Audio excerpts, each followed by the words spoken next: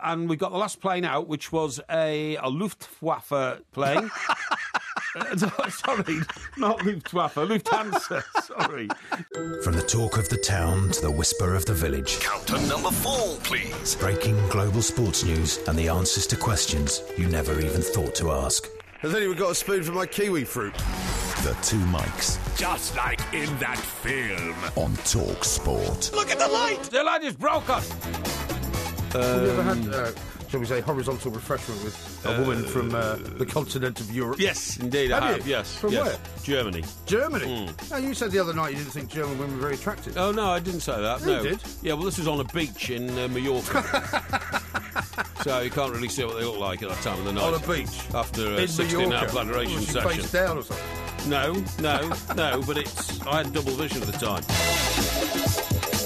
This is Talk Sport. We are the Two Mics, and I'm delighted to say it's time to say a very, very good morning to Mr. Mike Porky. I don't work much for the BBC. Parry.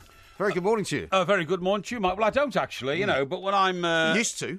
Well, I'm still asked, and it's a question of time and all that kind of stuff. Exactly, But if you think you're going to extract from me the rates I get paid for working on the Jeremy Vine show, just because Jeremy has been revealed today to be earning about £750,000 a year... Well, he's getting an extraordinary amount of money. And He's one of the highest paid members Yeah. of the BBC coterie. That's right, and therefore pro rata to spend 15 minutes in this studio, I Yes. should get sort of... Well, you must be getting a few £100 for that. Well, I can't reveal this. I would say you must be. 1/8 of his fee for that show. Well, you know, what can I say? Well, I think the public needs to know, because as Gary Lineker said, there are certain things which remain private. For example, he was answering people on Twitter saying, yes, I have been offered other jobs by other broadcasters, but I've turned them down, and that's as much as I'm willing to say. Well, he didn't turn the BT one down. He does that as well. I'm not speaking for Gary Lineker. What I'm just saying is what his tweet said. Yeah. And he said, but the rest is a private matter. So he's not willing to go that far. And that's fair enough. I accept his... Mind you, you've got it in for Gary Lineker. I have not haven't got you? it in for Gary Oh, I Lineker. think No, you not have. at all. He blocked me because I asked him a couple of questions. That was all. Well, you know, I don't it's know not why. a good position to be in. I don't know why. He's also blocked the Two Mics account, by the way. Has he? Yeah. Oh, well. So you might want to take it up with for him. me, yeah. Because, that's not on, is it? I think you antagonise the boy. That's not true. But my point is that, I'm perfectly willing to accept that certain things can remain private. Yeah. You don't have to make everything public. If you work for a commercial organisation, like, for example, I wouldn't ask you how much you make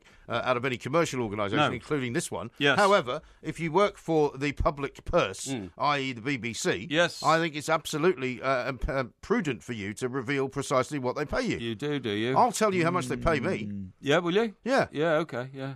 So you go first. I'm not asking you. You're not asking me. I don't know what you Don't you want to know? Nah, I couldn't care less. I did a thing for BBC Scotland a month or two ago when George Osborne became the editor of the Evening Standard. They rang me up and said, would you mind coming on the breakfast show and talking to us about, the Evening Standard job? Yes. And I said, absolutely no problem. I talked to them for 5 minutes. They gave me 67 quid. 67 quid? Yeah. It's not bad. It's not bad, is it? Not bad at all. I didn't have to get out of bed. Good man. So now it's your turn. What, to tell you what? To tell me how much you get from Jeremy Vine. No, I'm not interested. Well, I've just told you. Well, I didn't want to know. Well, I've been transparent about it. Okay, you be transparent as you like. I couldn't So care you're less. keeping it secret, are you? I'm not keeping anything secret. It's just that it's irrelevant, and frankly, It's not actually, irrelevant. I don't know. You don't know? I don't know. You don't know what they pay you? I don't know. Do you never bill them? No, I don't. No, they come... Well, the money just mysteriously appears in your bank account. Payments are paid automatically, yes, absolutely. Well, I presume you have to pay the taxman. Of course I do, but that's all left to my accountant. He adds them all up at the end of the year. So ask him then. And pays 40% of it to the Inland Revenue. What does he do that for? 50% of it, actually. Why does he pay 50% of it to the Inland Revenue? Because he's not a very good accountant, is he? No, that's the tax rate at which you have to pay. Oh, 45% now, isn't it? 45%. So see, this is how you know that you're not paying it, because you don't know what the rate is. I do. The rate is 45%. Why are you paying 45% on freelance payments? You shouldn't. Because it's on top of everything else you earn. Right. It takes you above the limit of 45%, obviously. Well, that depends on how many companies you've got and what the network of companies is. For instance, I do receive small pensions from pensions taken out years and years ago. You receive pensions? Yeah. Yeah. Well, you don't need a pension. No, I know I don't. But, when I went to places like the Evening Chronicle in Newcastle, unbeknown to me, pension money was taken out of my my salary. So now you're getting it all back? Well, you're not getting it all back, but you get a pension. You're not 65, are you? Hey? You're not 65, are you? No, what happened was at 50, somebody wrote to me and said, did you know he had a pension with me? And I said, no.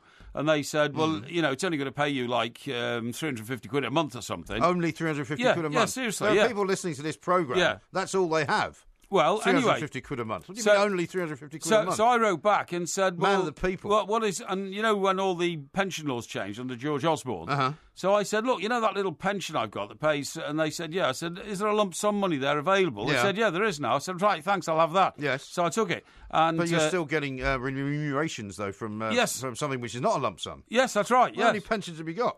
I've no idea. You have no idea? No, I have no idea, honestly. And then you add all those up, and then you're into higher tax brackets and all that. But that's irrelevant. Nobody wants to know about that. Anyway, people would like to know. We don't talk about money. I've been asked this question by several people on Twitter. They would like to know just not how much money you have or how much money you earn, but how much money you get paid by the BBC. It's simple. I don't know. It's very straightforward. I've just told you. I don't know. If I did know, I'd tell you, but I don't know. Really? So there's no point in pursuing that. Okay. What I do want to tell the audience tonight, because it's the 100th anniversary of this event, right? 100th anniversary of what? The moment that the royal family changed their name from Saxe-Coburg. No, Saxe-Coburg Gotha. Right. We have ways of making you like the royal family to Windsor. To Windsor. But it might have been. Why do you think they chose Windsor? Well, they were going to choose Mountbatten. Right. And then they thought that Mountbatten sounded a bit Germanic as well. So they decided to distance themselves as far as they could from the Ottoman Empire. Right, and name themselves after a soup. Which was allied with Germany and Austria-Hungary. And the Austro-Hungarian Empire, I believe it was called. Yeah, that's right, yeah. And you know why all this happened? Because people started rioting in sort of cities that had German populations, you know. But this was the First World War, wasn't it? Yeah, it was First World War, yeah. And it was old Franz Ferdinand and all that. That's right. It was after the First World War. That's right. I mean, it's quite smart, to be honest, of the monarch of the day to say, I think because we're at war with Germany, it's probably a good idea for us to change our name from a German name. Yeah, but it shows great foresight in many ways. It did, but it took them like 3 years into the First World War to work that one out. Yes. You know, we are living in the Buckingham Palace. We have been at war with Germany for 3 years, but we still have the German name. Now then, is it time to change this name? Guess what? And they said yes. Yeah, yes, we will Survey change. says. Windsor. Yeah, that's right. But why make it with a W? Because they could have got it wrong as well and pronounced it Windsor. Well, I mean, it was named after Windsor Castle, actually. No, I know that, but wouldn't it have been better to choose a word that didn't have a W in it? Well, it probably would have done. Wehrmacht. Yeah, the Wehrmacht. Well, the Wehrmacht hadn't been established then. The Wehrmacht was established in the early 1930s to be the German army. Yes, I know that. I thought you were going to talk about various other celebrations, birthdays. Well, we will in a minute. But anyway, the problem was, one of the reasons why they started changing it is because as the longer the war went on, the more anti-German rioting was happening, right? Right. And there was a bunch of drunks in Leytonstone, I believe it to be, you know? I didn't know Leytonstone was around in those days. Well, it was in Leytonstone. And what happened was... Well, it wouldn't have been anywhere else, I suppose. No, exactly. This bunch of drunks were very ignorant people. Yeah. They didn't realise that German names are quite distinctive. Yes. So they walked past a shop of a tailor which had what they thought was a German name above it. Oh, yeah. So they decided they smashed the shop up, right?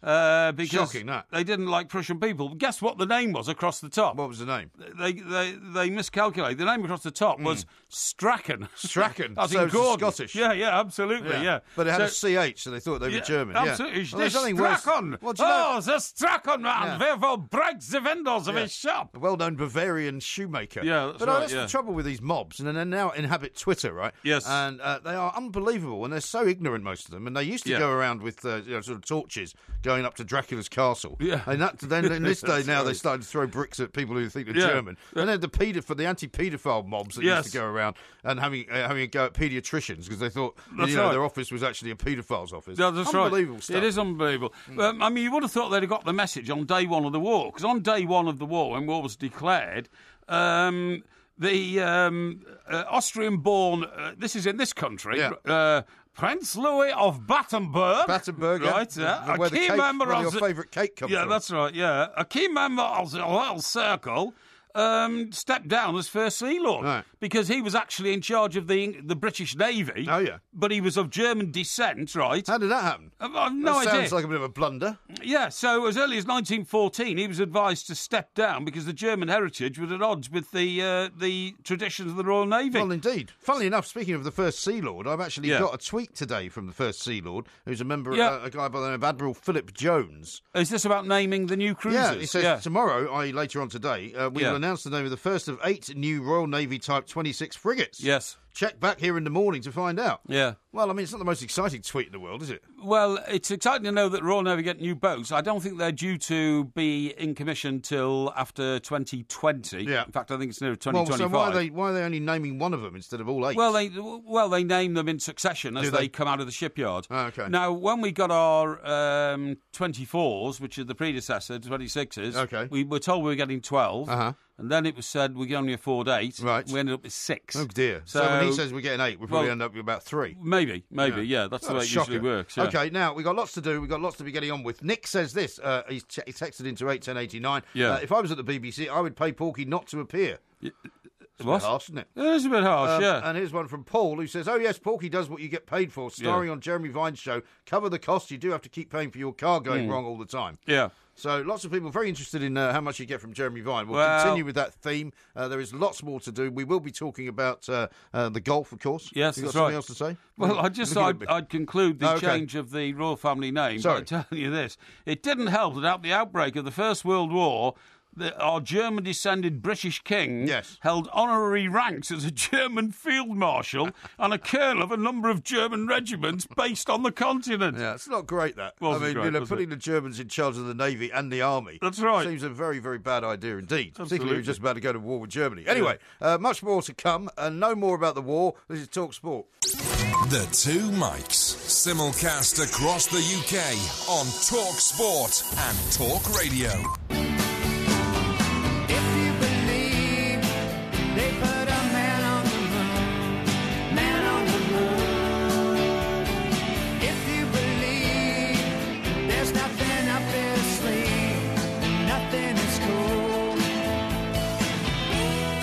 Talk Sport, we are the Two Mikes. Sue in Tunbridge says, what exactly does Porky get paid for? It's a mystery to the rest of us. Oh, yeah, really?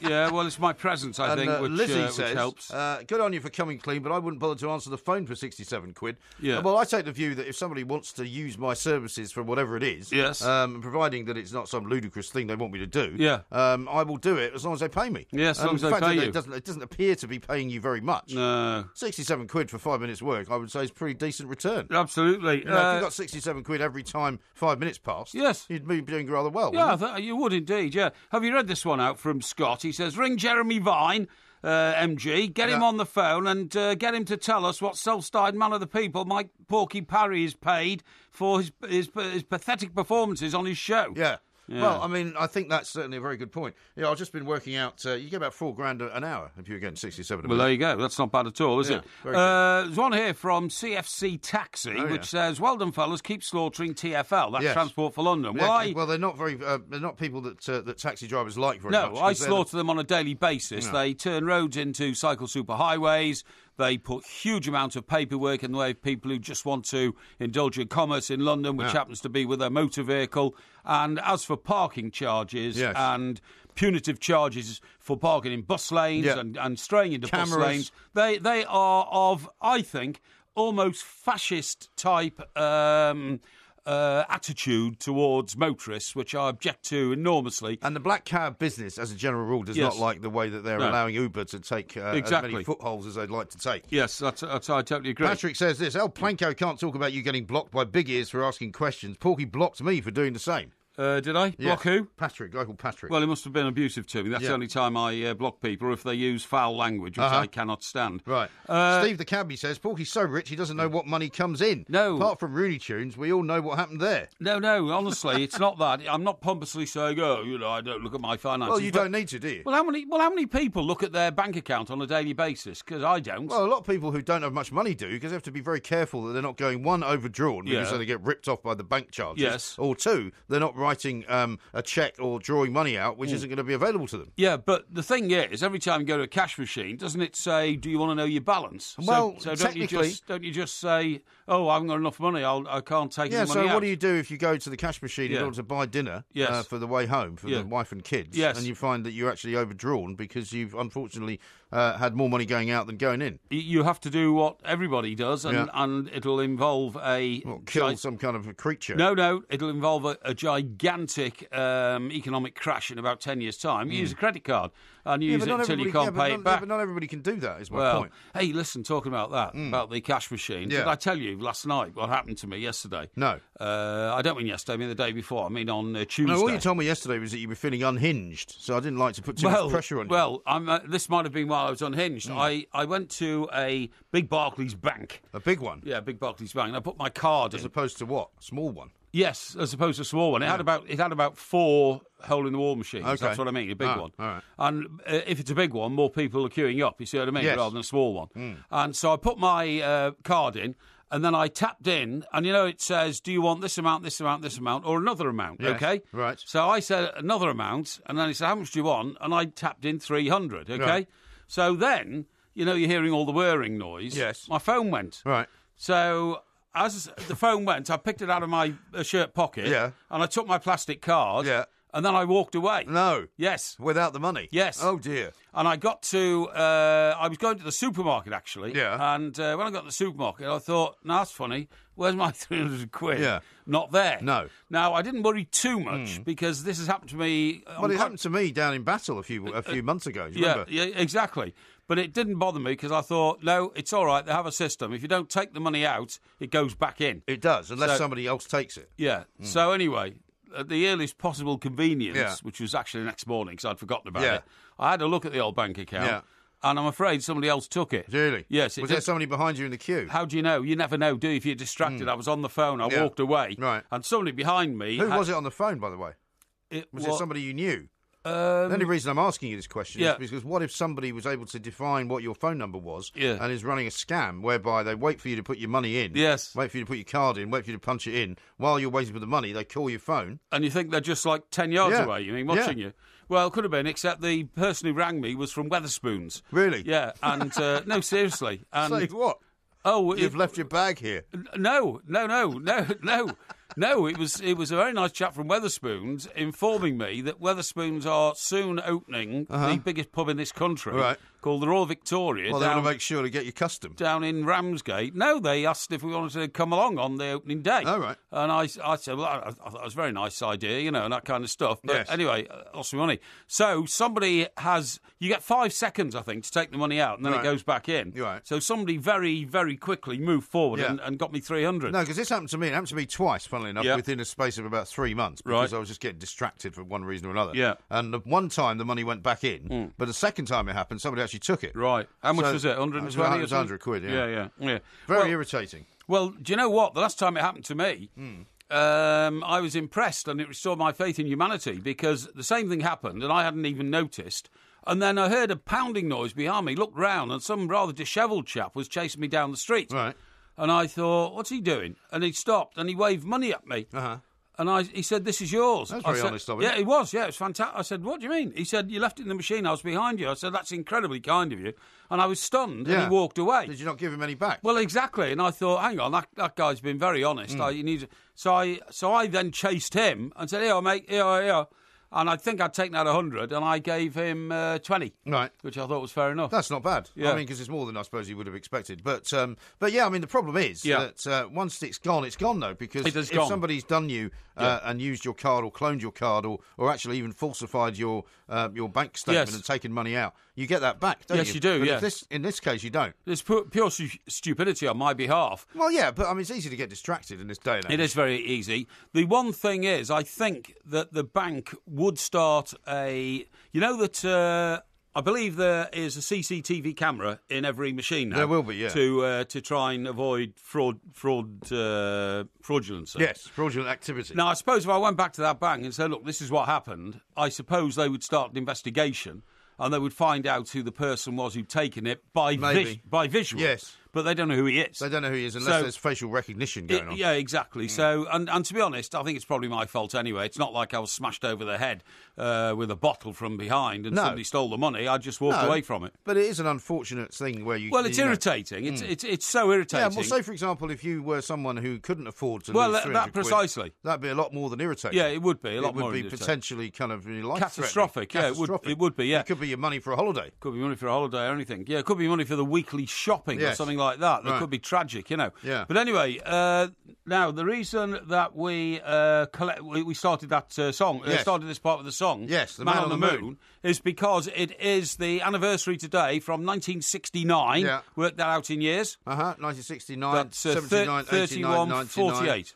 48? 48. Something like that. 48 years since man stepped on the moon. Yeah. And, of course, it was Neil Armstrong who famously once told you to F off. He did indeed. Yes. He did. He died recently, I think, didn't he? Not recently, 2-3 years back. 2 or 3 years back. Yeah. But also, did we not talk, because somebody tweeted me this story today as well, did we not talk to the lady who was selling off here the moon dust? The moon dust, yeah. Which is now going to go on sale, I think, later on today. And what's it expected to fetch? And it's expected to fetch around about $4 million. No. Yeah. Now, hang on, recap. Where was this moon dust found again? This was... Is it an auction? She bought it, yes. right? Because I'm pretty sure we spoke to her. She bought it as part of an auction sort of years and years and years ago, but didn't really realise what it was, right? She thought it was moon dust. She wanted to buy some. She bought it, I think, on the internet some years ago.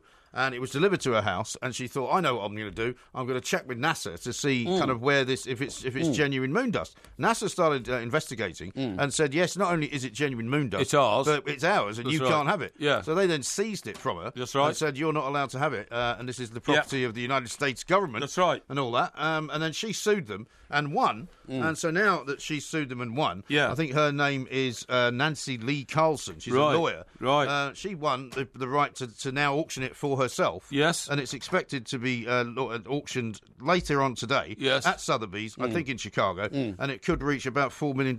Wow, that's fantastic. So, I mean, that's better than finding 300 quid sticking out of a hole in the wall. It certainly is, indeed. Yeah, Is it not? No, that's brilliant. Good luck to that lady. I like people who cash in on their luck in life. Yes. Loads of messages coming in about the royal family changing their name. Is it? Yes. Apparently, another reason why they changed their name is because the mobs, the drunken mobs, not only going around wrecking shops of men called Strachan, but started kicking dachshunds to death. That's not very good. No, because Dachshunds. The Dachshunds sounds like a German dog, so I thought we'd kill the dogs. Yeah. The king, by the way, had his ceremonial German uniforms in his wardrobe in his main bedroom because he held senior positions in the German army. That's the king of England, king of Britain. Ridiculous. Unbelievable. Now, a couple of people are remarking on your theft as well. Howie says this: if the money goes back into the cash point, you have to make a claim to your bank. It doesn't return automatically. That's not true, actually. No. Because it happened to me, and the money did go back in. That's right, it shows on your statement. And when I checked the statement the following day, which showed that it had gone out and gone back in. Mine did. The previous time when I'd done it and nobody had stolen it and it just went back in, it showed, minus 200 a withdrawal, and then seconds later, plus 200 a return. Exactly. But I didn't get this. So now your statement presumably just says minus 300. Yeah, unfortunately it does, Bad news. You sure didn't just take it out and spend it. You've forgotten what you did with it. No. That can happen sometimes if you go out on a day on the bladderation trail and you think, where did all my money go? But this was within 10 minutes of me taking the money out. I couldn't have spent that in Wetherspoons in that time. Paul said, well, you could have spent it in Wetherspoons in about a week. Yeah. Paul says this: I think the call from Wetherspoons was to say, it's 7:05 a.m, Mr. Parry. Are you sure you're okay? Yeah. Where are you? Yeah. No, it wasn't actually. No, it wasn't. No, it was a very nice chap. Okay. All right. Well, we've got lots more to do. We're going to talk to Mark Donaldson coming up a little bit later on the show. John Cross is going to join us from China, where he's following around Arsenal as well. He'll tell us about all the various transfer stories, including this Neymar one, which isn't going away. No. This is Talk Sport. Very superstitious, writings on the wall. Very superstitious, letters about to fall. 13-month-old baby broke the looking glass. Talk Sport, we are the two mics. Lots more going on. We will be talking about Porky Vision a little bit later on, so I don't know what you've been watching, but we'll be finding out a little bit later on down the road. That was Stevie Wonder, of course. You know that he's 67 years of age. Right. He just got married for the third time. Amazing. Isn't that incredible? What an amazing guy. The headline says Stevie weds third Wonder Woman. Yep. Which is not bad. Yep. And he performed at his own wedding. He performed his own wedding. That's Yeah. pretty cool, that, isn't it? I think it is. You know, I'll just step up to the piano, darling, and give us a tune. And Yeah. what tune would he have sung? No New Year's Day to celebrate, no April shower Go on. to see the flowers, no Easter egg. No Easter egg? To peg my joy at your Liza marital status with me, or something like that. You know what I mean? Almost certainly would have been something like that. What was that song called? Yeah, No New Year's Day. I just called to say I love you. I just called Yeah. to say Don't worry I about love it. you. You've already murdered it, I'm afraid. Okay. He's married a woman called Tomika, who he's been dating for 5 years. They've got 2 children together, and they're rumoured to have signed a prenuptial agreement, which I suppose if you're Stevie Wonder, you might well do. Apparently, the best man and the bridesmaids were chosen from his 9 children, who are aged 3 to 42. Well, they chose his bride. No! Oh. The best man Oh, and the the best man. bridesmaids Oh, I see. were Yeah. chosen from his Wow, children. so he's been quite prolific then in fathering children over the years. Well, his oldest child is 42. 42. And his youngest is 3. Well, that's amazing, isn't it? That's great, isn't it? Amazing guy. And he has been blind from birth, hasn't he? Well, yes, indeed, he has. Yes. There are those rather unkind people who say, I don't think Stevie Wonder is actually blind, and there's a debate that goes on amongst some of these kind of dopey conspiracy theory types who use, for example, as one reason why they think he's blind, is he wears a watch. Yeah, but I mean, a watch... Why wouldn't you wear a watch? A watch is a part of any, sort of distinguished individual's attire. Yeah. I've got a story about a watch for you, actually. Well, have you seen what happens now at Wimbledon? The Roger Federer is one of the world's greatest sportsmen, obviously, but he's also a dream to sponsors because he puts a Rolex watch on to his wrist the minute he sits down after victory. They all do that. Well, yeah, but do you remember one year Andy Murray was sitting there and he they just had to won run something. And give him the right watch, won didn't something. He said, "Where's the watch?" They had no watch because when they pick up the trophy, the whole idea is that you've got the distinctive watch on. That's right. That sponsors the competition. Yeah, exactly right. Yeah, no, here's a story. My story about the watch is, unusually for me, I now have 2 watches because my daughter bought me a second watch. Yeah, I got you one, didn't I? No, you didn't. Did I get you a watch? No. I thought I had some part in getting you a watch because You've I never said given me a watch. You always had tatty watches. No, have I No, not? Oh, okay. I haven't. No, well, I'll tell you what. I've never seen anyone with more tatty watches than you. No, what you got on tonight? I've got a what is it? A Seconda. A Seconda. Yeah, it's a very good watch. Actually. It's not a very good watch. It's not. It's a rubbish watch. No, what did you do with that watch that came in on Postman Pork? You were supposed to give that away to charity, weren't you? We are going to give that away to charity. Going to? Definitely. Well, you've had it about a year now. Got to get it through the charity regulatory rules. Really? Yes. It's quite a nice watch, that one. Yeah, it's quite nice, yeah. No, I've got a very nice watch which I was bought by the mother of my children. Right. And I was bought a second one by my daughter last year for my birthday. Okay. And for some reason over the last sort of... I kind of interchange them, right? Yes. But for some reason I've been wearing my daughter's watch more in the past week and a half. So I thought, well, I better just put the other one on yesterday when I was going out shopping. Put it on and noticed that it had stopped. Right. And I thought, well, that's a bit unusual. Well, it might be a chronometer. Well, I don't think it is. I mean, it's not a particularly expensive watch. I mean, it's not a cheap watch either. But so I thought, well, I'll put the time right and make the time the right time. Yes. And see what happens. And got off to the supermarket, had a look at it, and it started going again. That's a chronometer. But this is not a chronometer. It's just a kind of a fashion watch. watch. Let me have a look at it, please. It's a Hugo Boss kind of fashion watch. Yeah, but I mean, I can tell you if it's a chronometer. How? Now. I'll just shake it next to my ear. ear. No, do not shake my watch, please. Hang on. No, I don't want you shaking it. Hang on. No. I don't want you shaking it. Hang on. It's run by battery. I can tell you it's run by battery. Yeah, that's not a chronometer. That is not a chronometer. Well, I could have told you that. Yeah. But how can you explain then the fact that I picked it up, hadn't worn it for about a week. Yes. It had stopped. Yes. I put it to the right time, put it on my wrist, and it started again. It's a very cheap looking watch, that, by the way. It cost about 200 quid. What, that watch? Yeah. Well, whoever paid 200 quid for that. The mother of my children bought it for me on the arrival of, I think, our second child. She must have been bladderated. Well, she was bladder-rated for part of the operation. Yeah, exactly. I don't want to go too far into that. Yeah. But no, the point is that I'm a watch of great sentimental value. Oh, I see. I know Okay, you don't. yeah. I know you don't really appreciate sentiment. So Yes, I do. It wouldn't mean anything to you. Yes, I But do. It means quite a lot to me. But I'm puzzled because it's not a chronometer. Well, I have to say... Why suddenly do I have some kind of magic power in my wrist? A watch with a battery should run permanently until the battery runs out. Exactly. But if you have, have some mixed system where the battery plus the movement of your wrist makes it work or not work, I don't know. How long have you had it? Oh, I've had it since about 2004, probably. Oh, and you've never noticed Actually, this? 2002. No, it's never done it before. Never done it before. Well, then I'd get it checked out. I mean, it has. Get it checked out. It has. The battery has been replaced in the past. Yes. When the watch has stopped altogether. But what has never happened is it stops. I put it on my wrist and it starts again. Yeah. Well, I think that's quite interesting. I agree. That's very odd, and I should get it checked out. Okay. Yes, absolutely right. Definitely. Now, here's a tweet from Carl, who says, terribly sorry to ask again. I'm still waiting on information on the VIP tickets, lads.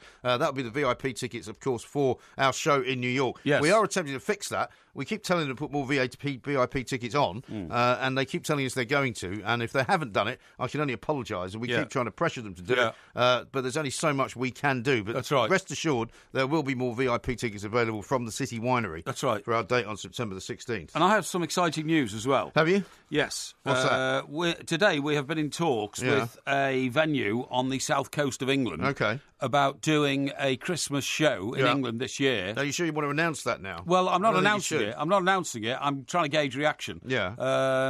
And we've been asked to go and meet the people again. Yeah. For a show in the last 2 weeks of November. Okay. And the problem is the diary is so full now, and obviously we've got America coming up in September. Yeah. I'm not sure we can fit it in, but I'd like to know what the demand is from the audience. If they want a live show on the South Coast, it'll be the only one in England this year. Well, of course there'd be a demand for it. So it'll be, what I'm saying is anybody from anywhere else except the South Coast will have to travel down to see it. But then it's something that we're in talks with. So I'll let you know. Def says this, freeform jazz rendition of I Just Called to Say I Love You has made my ears bleed.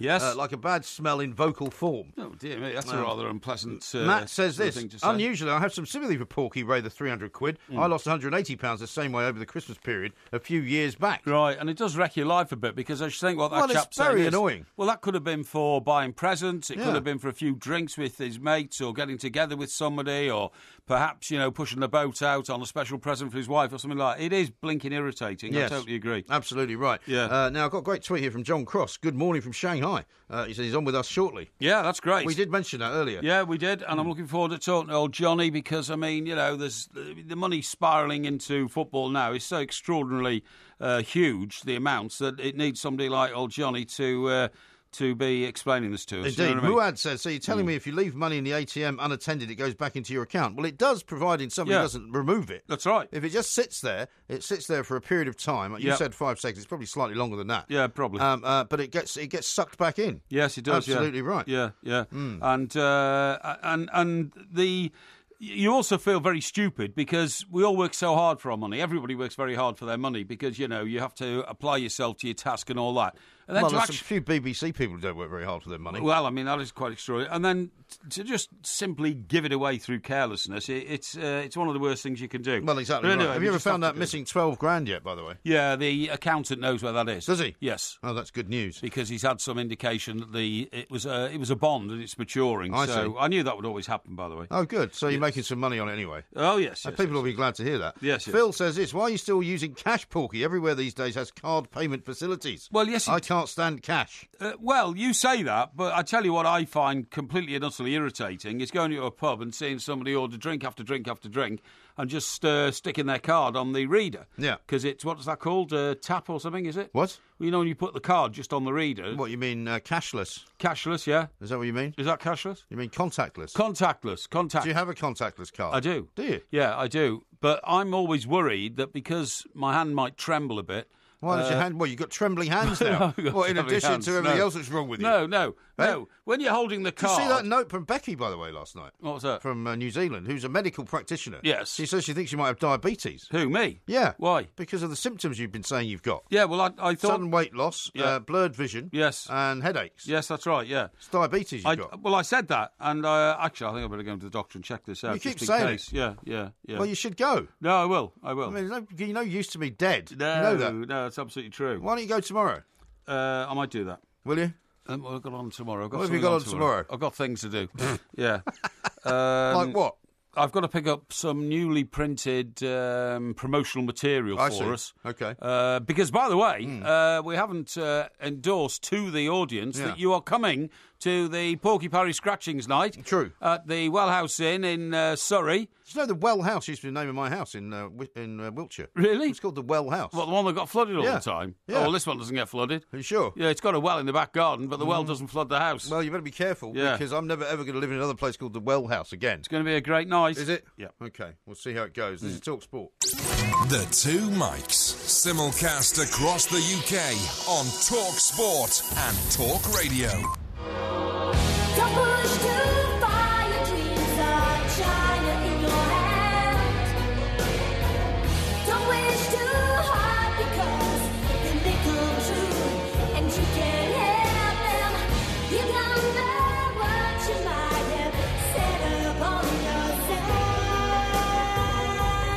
This is Talk Sport. We are the Two Mics, and of course, Porky Vision coming up a little bit later on. Gareth says, can we set up a sweepstake to guess Porky's BBC hourly rate? Well, which is quite good. I would prefer if you would set up some sort of crowdfunding exercise, please, to reimburse me for my 300 quid that I've lost. How about this from Scott? He says, I'm lost for words. Surely Porky banks with Coots. Maybe he is a man of the people after all. Well, Barclays banker. Can't get into that, I'm afraid. Now, you know that China controls an awful lot of the money in this country and in the world. Yeah, they because do. it is, of course, a massive economy. Yep. John Cross from the Daily Mirror is out in China, and I'm told that there's a massive food poisoning bug going around in the Arsenal camp. Wow. John, a very good morning to you. Welcome.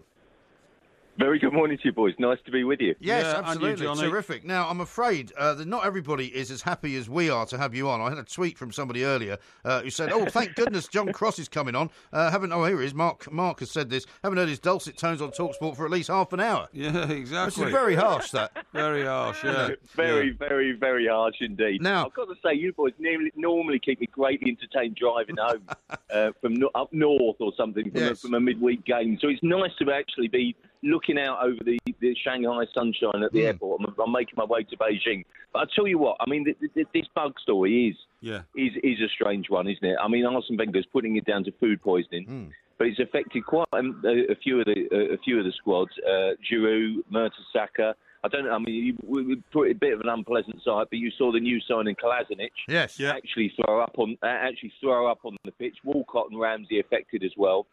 And you do have to wonder sometimes about these tours, whether they're really worth it and what the clubs get out of it. I mean, for a PR exercise, it's been magnificent. Arsenal really charmed everyone in Sydney and now in Shanghai. They're flying to Beijing as I am today. And, but you've got to say it's a football workout, boys. I just don't know whether it sort of kind of, comes up to speed. The temperature and the conditions, the humidity make it so difficult, I think, to work well and effectively. Well, you'd have to say it can't be the greatest preparation for the first day of the season. Flying halfway around the world and back. And also, don't they nowadays, John, with all the expense involved and the money involved, bring their own chefs and all that sort of stuff? Well, they do, actually. I'm not sure whether they did this time. I suspect they didn't, from what I gather. Yeah. But they were staying at a fabulous hotel in Shanghai. I went over there. It was the Mandarin Oriental. And you kind of, I'm not pointing the finger, obviously, but you'd expect everything to be looked after and well catered for. My suspicion on this is, I'm sure Arsene Wenger knows what he's talking about. I cannot describe the kind of the heat that you get hit with. I was a week in Sydney, covering them there where they played 2 games. And it was like, it's like a sort of kind of English autumn, really. It was their winter, and it really was quite mild. And then as soon as you step off the plane, it hits you with this wall of heat. And I think it's the sort of the hottest temperatures at this time of year they've had for about 10 years. Yeah.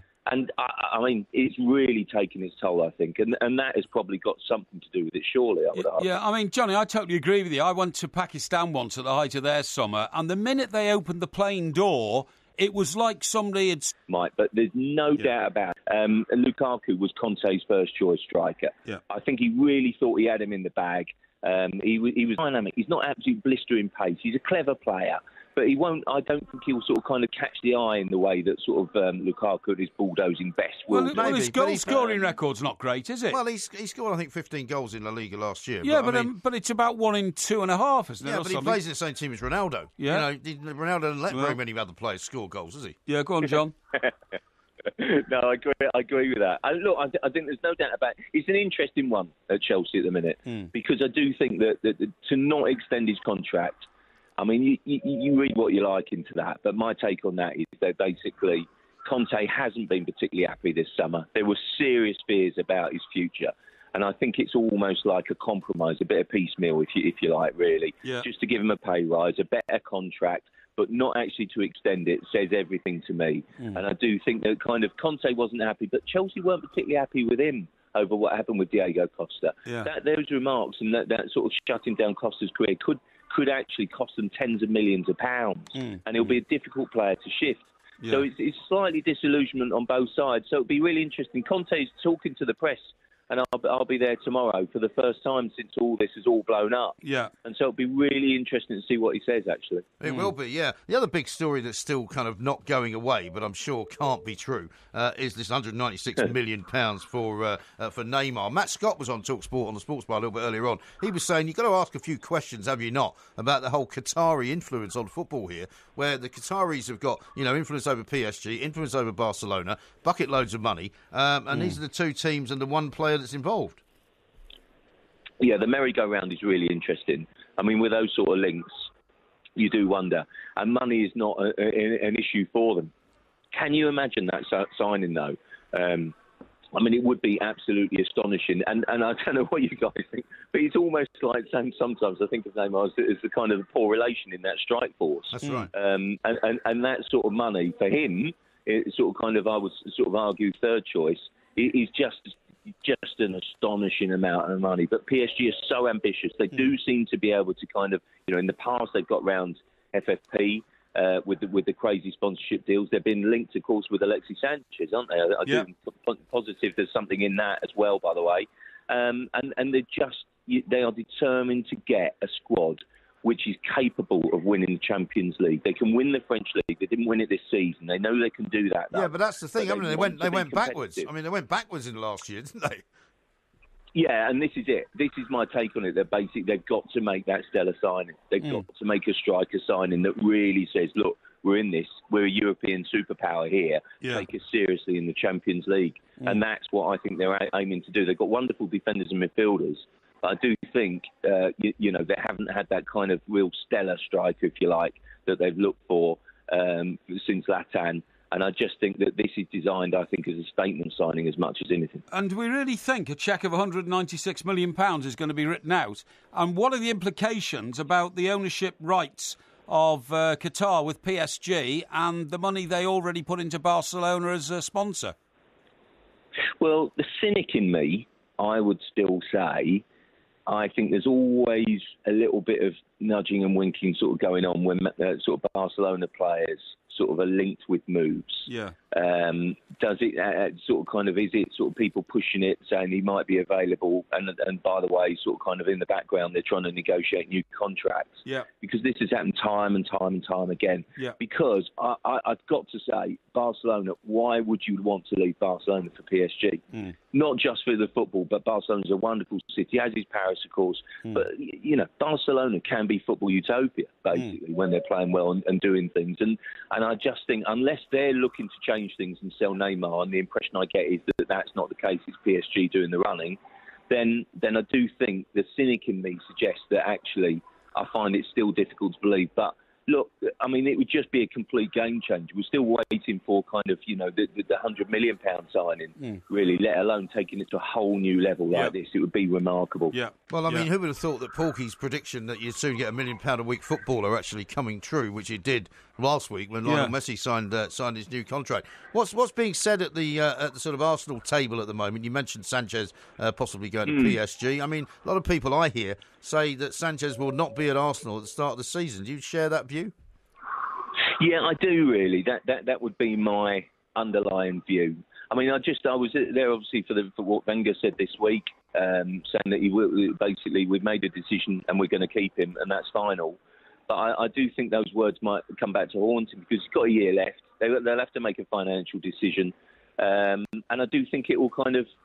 I think it'll be a difficult one. Sanchez is a brilliant player. He's in the kind of next tier down from kind of your Messi, Ronaldo, in my view. I mean, he's absolutely fabulous player, world-class talent, and Arsenal will be desperate to keep him. But if it's clear that he's not going to sign, I think they'll have a dilemma, especially if kind of 50, 60 million pound is plonked on their sort of doormat, basically, and said, do you want to sign in the third week of August? I think it will run and run. But my gut feeling is that Wenger might come back to regret those remarks, that he definitely won't go. The other interesting thing about this one is that I don't think that they will sell both Sanchez and Giroud. And I think that basically that they will want a clear indication on Sanchez before they think about doing business on Giroud. And I think that Giroud, obviously Everton are after him. You know, he's a really good striker, I promise you that. If Everton get him, he'll be top-class signing. Yeah. But I'll tell you what, the thing is for me is that if Sanchez stays, then I do think that basically Giroud might be surplus to requirements. But if Sanchez goes and there's an underlying fear, I don't think that they will let both strikers go. And I think that's something to be content with. But, I mean, my take is that Sanchez will be sold. Arsenal will get Thomas Lemar done. And I think one way or another that they will keep hold of Giroud. Giroud's such a good player that they'd be loath to sell him to Everton, who in my book have done such great business that will be pushing for top four and beyond this season. Exactly. Well, I don't know about that. We may hold you to that one, John. Listen, thank you very much indeed. Enjoy Shanghai, enjoy Beijing, enjoy China. In fact, stay away from the buffet counter by the sounds of things. Exactly. Particularly in the departure lounge, because you don't really need to get yourself into any sort of food poisoning scenarios. Although a couple of people are saying they don't believe it. Jim says this, was that the Great Wall of China will heat of the plane, food poisoning my backside, just a bunch of prima donnas who can't stand a bit of pre-season training. That seems a bit harsh. Yeah, it's very harsh. That's from Jim in Hamilton. What a load of garbage, Jim. Yeah. I mean, you've probably never left Hamilton, but believe me, when you get out there to the Middle East, the Far East, and that intense sunshine hits you with all the local customs, food-wise and otherwise, it's a challenge to the human body. It can be. Yeah.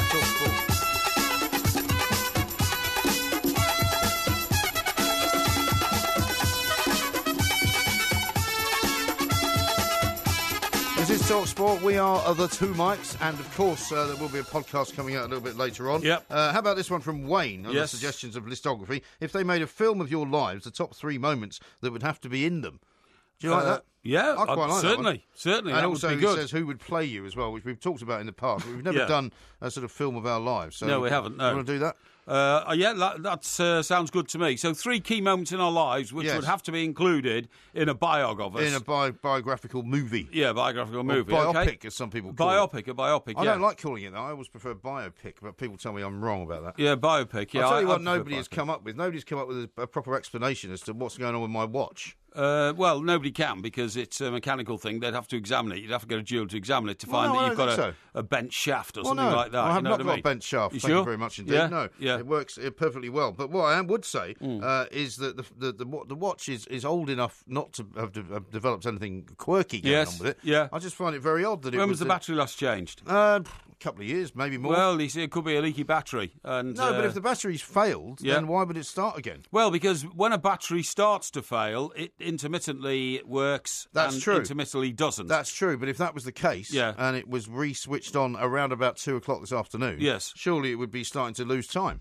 And it hasn't. The best thing you can do is take it to a jeweler's and give it to the jeweler. Take it to a jeweler's. Well, do that then. Stop whinging. Well, I'm on a national radio show, and I'm talking to you about it because of your interest in watches. I thought you might be interested. But, of course, I made the mistake that it was because it got nothing to do with you. No. You couldn't give a monkey. Not at all. Therefore, you'd like to move on. But I think people are interested in my watch and the way that it works. Okay. And I'm hoping that somebody might be able to give us an explanation as to how it's happening and whether it's ever happened to them. Well, I do hope that will happen before we go off air at 4 o'clock. Yes. Now, one thing I wanted to tell you about, excuse me, because we are serious broadcasters, is I saw a report today on the general election. Mrs May would have got a majority had 400, just 400 crucial votes gone her way. Yes. Because, for instance, she lost Kensington, which has always been a traditional Tory seat, by 20 votes after a recount. Okay. And there were apparently 10 seats like that where she lost by that margin. That's true. So 20 votes the other way in each one, 400 votes, would have meant she'd have got a majority. Yeah. But the other thing, which apparently was the classic error, was that when they set the date for the general election, nobody knew that Mr Corbyn's secret plan was to mobilise youth. Yes. And particularly student towns. His idea was what, to get them to all vote twice? Well, a lot of them apparently have voted twice, but that's not the main issue. The main issue is that nobody on the Tory side was bright enough to work out that if you had a general election when all the students had gone home from universities, then the mass of 12,000 votes, which is 12,000 students at university, would dissipate all across the country. Right. But as they are still at university, it's a block of 12,000. Yes. And there's one seat. And they're much easier to mobilise, aren't they? Much easier to mobilise, but there's one seat, and it was one of the seats that cover Brighton and Hove, where a Tory candidate had a majority of just 600 votes, but was hoping to cling on by an increased majority of about 400 votes. Yeah. And then when Labour started to mobilise students, his 600 majority turned into a 12,000 deficit. Well, that's a big number, isn't it? 12,000 deficit is put down to 12,000 students from the University of Sussex and Brighton. They're apparently two separate universities. Well, they are, all voting for it shows you how Jeremy important, Corbyn. It shows you how important it is to know the business that you're in. Yeah, exactly. And to know the mechanics of it. That's right. Because a lot of people win elections not because they're a better party, but because their operations They better. know the mechanics. You're absolutely right. So if the students hadn't been in Brighton,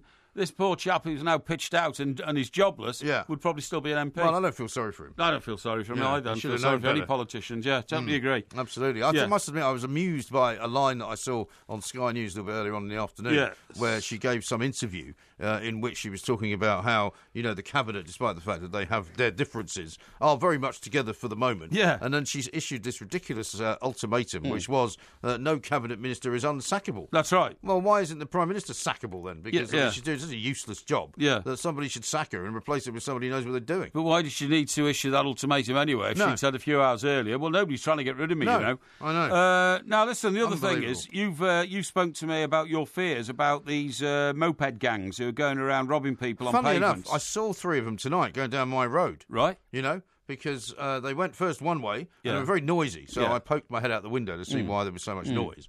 And there was 3 kids on mopeds. You think they were looking for a victim? I think they were, because they went very, very quickly in one direction, and they suddenly came back the other way. Right. And as they were coming back the other way, there was a bus coming down the street, which would have meant normally they would have stopped. Yes. But they didn't stop. They went up on a pavement, round parked cars, around the back of the bus, which suggested to me they were getting away from somewhere. Yeah, or trying to get away, Well, and because the problem is that because they're so... sort of, I suppose, not scared at all of the consequences of what they're doing. Yeah. They don't stop. People can't grab hold of them. They just keep disappearing. But you know what's happened? Because I found this out from a criminology report, which I had access to. Oh, yeah. It's little known that in 2015 there was a change in policy amongst police forces in pursuit of suspects, particularly those on bikes. It means officers will not pursue potential criminals unless there is a danger to life situation, property or national security. Right. So it means that teenagers... Because they're not wearing crash helmets. Because they're not wearing crash helmets. Right. Teenagers move from regular reckless behaviour to criminality. Yeah. So whilst they were being a nuisance on mopeds and generally causing a nuisance, they decided then that they can get away with it. The no pursuit... The people on the mopeds discovered the no pursuit policy, and there's been a sea change in the way they've operated since then. It's a completely new phenomenon. Yeah. It started with youngsters doing stupid things like wheelies and tricks. Right. But then they realised the police were doing nothing to stop them. Yeah. So having got away with antisocial behaviour, it then moved to criminality. Yeah. It went from driving off rather than paying for fuel to stealing phones and now running off with people's bikes. Yeah. Within a few months, it has become an endemic across most cities. The decision has created a whole generation of nasty, brutal highwaymen. They know they will not be caught, so the violence gets worse. That's why we are now seeing them arm themselves with hammers and now even acid. That's shocking, isn't it? Yeah. And that so basically tells you, it's a bit like your theory that you used to impart about the broken windows. That's right. In the corner of a street. Yes. And then if it doesn't get fixed, That's suddenly right. there's more broken windows. That's right. People realise that nobody's going to stop you breaking in. That's right. Suddenly the whole place turns to rack and ruin. Yeah, and people say, well, that's theory. It's not. Listen to this. There were 317 moped crimes across the country in 2011. Yeah. In the first 4 months of this year, there have been 5,500 reported. That's amazing. It has become an endemic crime. Well, it's an epidemic, isn't it? Yeah. And they're going to have to do something about it. They're going to have to do something about it, because what's going to end up happening otherwise is that ordinary members of the public will start arming themselves with something else to stop themselves becoming victims. Funny enough, that same report said there are already signs of vigilante gangs of other motorcyclists setting out to rob what these people have robbed. Or people will go, right, I'll tell you what, I'm going to carry around a big stick or something. That's and right, I'll whack you off the bike. Knock them off the bike, A shocking state of affairs. I mean, once again, we hear the police, unfortunately, doing nothing. Well, we can't do anything about it. Not because they're worried about their own problems, but because they don't want there to be an accident which will cause the death of one of these kids on a moped. That's right. Well, I'm sorry to sound heartless, but if you're going to go around robbing people and escaping on a high-speed motorcycle, carrying knives and throwing acid at people, if you fall off and you're too stupid to wear a helmet and you die, well, then I'm sorry, that's one of the risks you're going to have to take. I totally agree. Now, just to go back to the football for a moment, I've got an interesting tweet from William, who's got some statistics for us on Morata. And he's got this here, from the most goals per 90 minutes, I presume, in La Liga 2016-17 season. Yes. Most goals per 90 minutes would be no surprise to you. Lionel Messi, 1.18. Yeah. Right? Cristiano Ronaldo comes in at 0.89. Right. Luis Suarez comes in at 0.88. Yep. But number 2 in the list is Alvaro Morata with 1.01.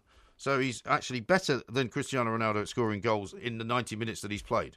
Well, over what period of time is that, though? Well, over the last season in La Liga. That means he didn't play in every game. Oh, I see. But in the games he played, what I'm saying is in the games he played, I understand, his goal-scoring ratio is marginally better than Cristiano Ronaldo. Yeah, well... So I would say he is definitely... Chelsea have definitely got the better end of the deal. Well, you say that, but I mean, in such a small sample, you can bring up any sort of a figure, I would have thought. So I still don't believe it, to be honest.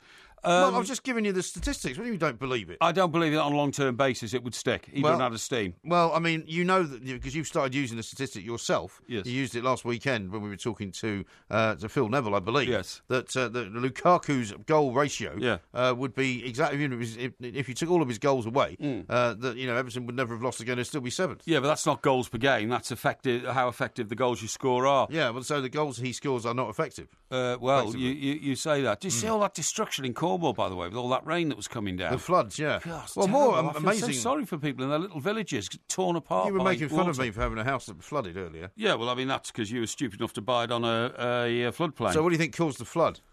An excess of water build-up behind the village. No, it was a storm. Yes, that's right. Same as these people in Cornwall. Yeah. You feel sorry for them. No, but you bought a house which was on a floodplain. So did they. No. The Cornish village is not a floodplain. Really? It's a village. Yeah, it's not a floodplain. Well, I didn't live in a floodplain.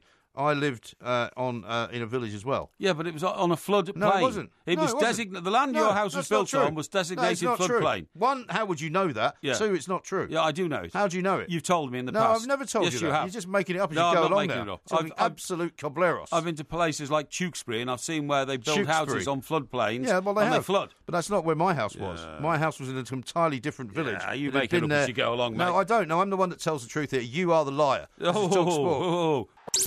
The Two Mikes, simulcast across the UK on Talk Sport and Talk Radio.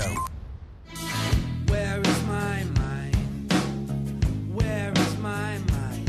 Where is my mind? This is Talk Sport. We are the Two Mikes. Got a couple of tweets here about my watch. Scott says, I have a theory about your watch. Maybe the electricity current in your body has something to do with it. As I say, just a theory. Well, I don't think I've got an electricity current in my body. No, I don't think you have either. Chaz says, MG, Ray the watch, has it been near any magnets or magnetic fields? Maybe a speaker or something like that. Yeah. Well, not really. I mean, maybe near one of my phones, possibly, which would have a speaker in it. But it's not been anywhere where it wouldn't normally otherwise have been. No, exactly. And it's never done this before. Certainly over the last 8 years, yeah. No. So anyway, if you have any more theories, by all means, let me know. You can tweet them at the Two Mikes. Now, we've got a call from Colin, who's a police officer, who wants to tell us a little bit about this policy of theirs. Not to chase these guys on mopeds because they're not wearing crash helmets. Colin, a very good morning to you. Good morning to you, Mike. Thank you very much for calling us. Thank you for joining us. What can you tell us, Colin?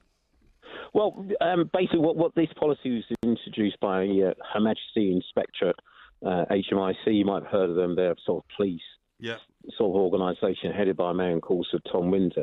Now, he headed it. He's decided that for health and safety rules, we weren't allowed to pursue moped drivers, as you already stated, for various reasons. Now, that policy was introduced, and most officers just got on doing their job. But then the IPCC got involved, and they've been... Who are they? Independent Police Complaints Authority. Right. Anytime you got a complaint against police, anytime there's a shooting or death or anything controversial, they investigate it. And what's been happening is they were given £70 million by the government to obviously prosecute police. But what's happened is that they've been prosecuting police for minor breaches of that policy. There's several court cases going through at this very second, and therefore most police officers will not risk their careers and basically are sticking to the rules. So what's happened, as you see for yourself, statistics say yourself, in the last 2 years, we've had over 1,000% increase in moped crime. That's in London. Don't forget, this is a national policy, so it affects every police force in the country. So the criminals are clever. They can do what they want, and they know what they're doing. And a classic example is last Friday. You know, where everyone was talking about these moped thefts in North London? Yes. And most of the media concentrate on the acid effect. But the fact was there was 5 robberies in a space of 90 minutes in a smallish area. Now, in the old days, we would have been able to go up there, pursue him, take him out, arrest him, and that would be the end of it. But because of that, he was allowed to commit all of these crimes and do what he can, and we're not allowed to touch him. Yes, he did use acid, but the main point was what most of the media don't like talking about. This is a government policy. Yeah. And the fact is they can do wanton crime and we can't touch it. Sure. Yeah. I mean, I think the problem is you know, people who criticise, as we have done, this particular policy. I mean, you don't necessarily always know where the policy comes from. But, I mean, I can understand what you're saying as well, Colin, that the police are obviously individuals. They don't want to get themselves wrapped up into something. But I'm reading a story here that's been on the Standards website, which was from Sunday, where a teenage boy died after being hit by a police car while they were pursuing him in Wimbledon. He was on the back of a moped. It's not clear whether he was wearing a crash helmet or not. But, I mean, so clearly there are some chases going on. One or two. I mean, that's I think that's the first one. If you look back, that's one of the very few that's occurred in the last 2 years. Yeah. So the balance is, what do you do? Do you either pursue the health and safety policy, which is fine, but then you've got a crime wave and people are going to get robbed. Jeremy Corbyn's son got robbed.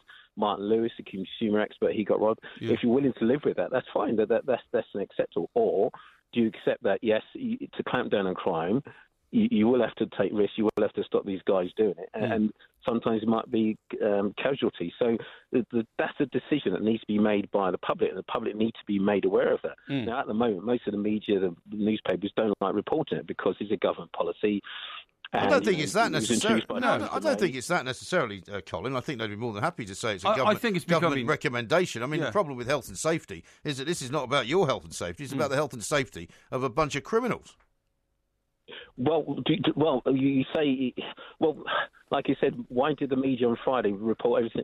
Didn't mention there was 5 crimes of moped. They did actually. Yeah, they actually did. Yeah, but Colin, you're also. I heard that not only on TV and radio, but I saw it written. I mean, you might have seen the acid attack was the main line because that was the most horrific. It's absolutely horrendous. But Colin, you've got to understand now that the more repetitive a crime is, the less newsworthy it becomes. You know, you just stop reporting on it because it becomes a matter of course. It was the same with muggings, 30 years ago when that was all the trend. And now it's these guys. But shouldn't somebody in a think tank somewhere who's, an expert on criminology work out a way to stop these guys? I mean, plainclothes officers in city centres, that sort of thing, who are trained to get these people off the bikes without killing them.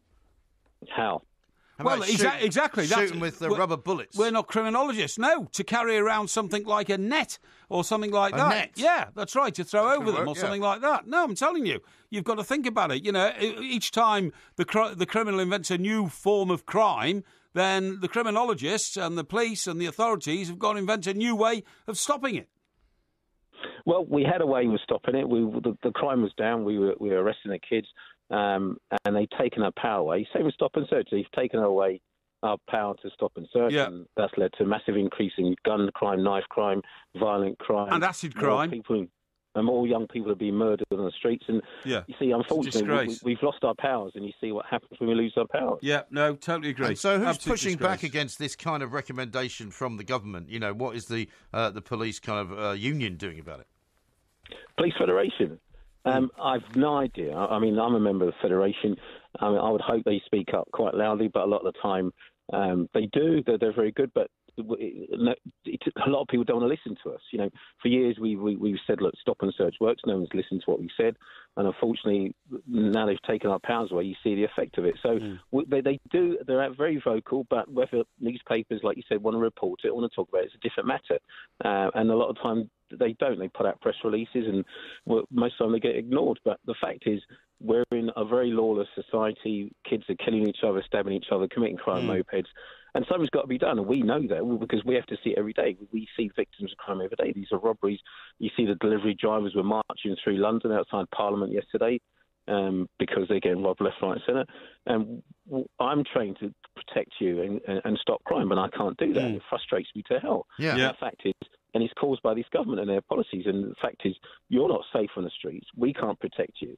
And it's going to get worse. One day, one of these kids is going to kill somebody. And there's nothing I can do. And this government needs to be held to account for that. So do the IPCC, and so the Magistrate Inspector, who've introduced these policies, which are basically giving lawless crime, a boost. Sure. No, it's a shocking state of affairs, but as you know better than we do, Colin, if people aren't scared of committing crimes because the consequences are so sort of narrow that they're not going to have any problem, they'll just keep committing them. Absolutely. It's a shocking state of affairs. Colin, thank you very much indeed. Thank you very much indeed. Patrick says this, over an hour into the show, and Porky hasn't mentioned Everton, his journals, or the Beatles. Thank you. Get him to the doctor very soon, MG. Yeah. Well, they did mention Everton played last night when we were talking to Andy Goldstein and Jason Tunde earlier. That was in the what we call the talk-up. The handover, we call it, actually. Well, we don't, because it wasn't a handover. Well, it's kind of a handover. No, it wasn't, because we walked out the studio again, and then the handover came half an hour later. I would call it a handover because it's you're talking ahead to the handover that is going to happen very shortly. I would call it a talk-up. No, I wouldn't, because it's talking up the show that's coming after this one.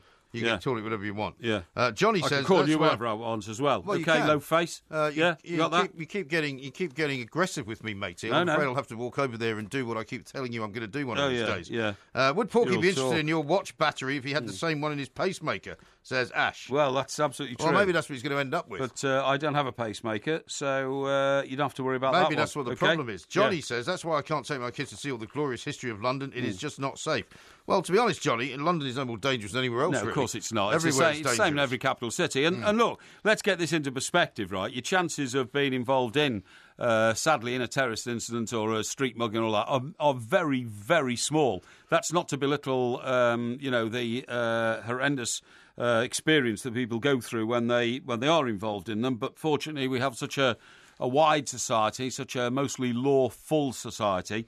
Not many people get caught up in it. Well, they are going to have to get to grips with this business of throwing acid in people's faces, though. It's horrendous. I mean, I just can't believe how any human being with natural human emotions and thoughts can throw a liquid into somebody else's face, knowing you're going to blind them. Right. And disfigure them. And disfigure them and cause them years of misery and a completely life-changing situation. Yeah. I'd put somebody like that away for life. Well, apparently, as far as I'm concerned, it's a life sentence crime. Well, do you know, people have been put away for life, and I mean, it's another criticism of this government. Amber Rudd gets up in the House of Commons and says, we're going to change the law to make sure that people who do this can be locked up for life. Yeah. They can already be locked up for life because the crime which they are committing has a life sentence attached to it if the judge decides that it's serious enough. That's right. You know, it's grievous bodily harm. Yeah. And the two guys, in fact, who threw acid in the face of a woman some years ago are serving a life sentence. Yeah. So they're not actually clamping down on it. Yeah. But obviously what they've got to do, as far as Colin is concerned, is make it more easy for the police to arrest these people. That's right. These scumbags, as you would call them. And then encourage judges to mete out the sort of justice that is required to deter others from doing it. Exactly right. Yes. Now, coming up, we're going to be talking to Mark Donaldson about the golf. Rory McIlroy is apparently worried that his chances are going to be hit by the weather.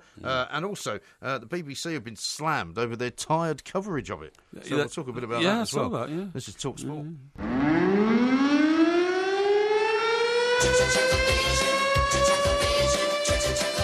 As your TV reviewer, I can reveal there are no plans for a new series. Yeah, no, but wasn't there a previous series? Oh, hang on, wait a minute. It says here there might be a new series. What's your problem?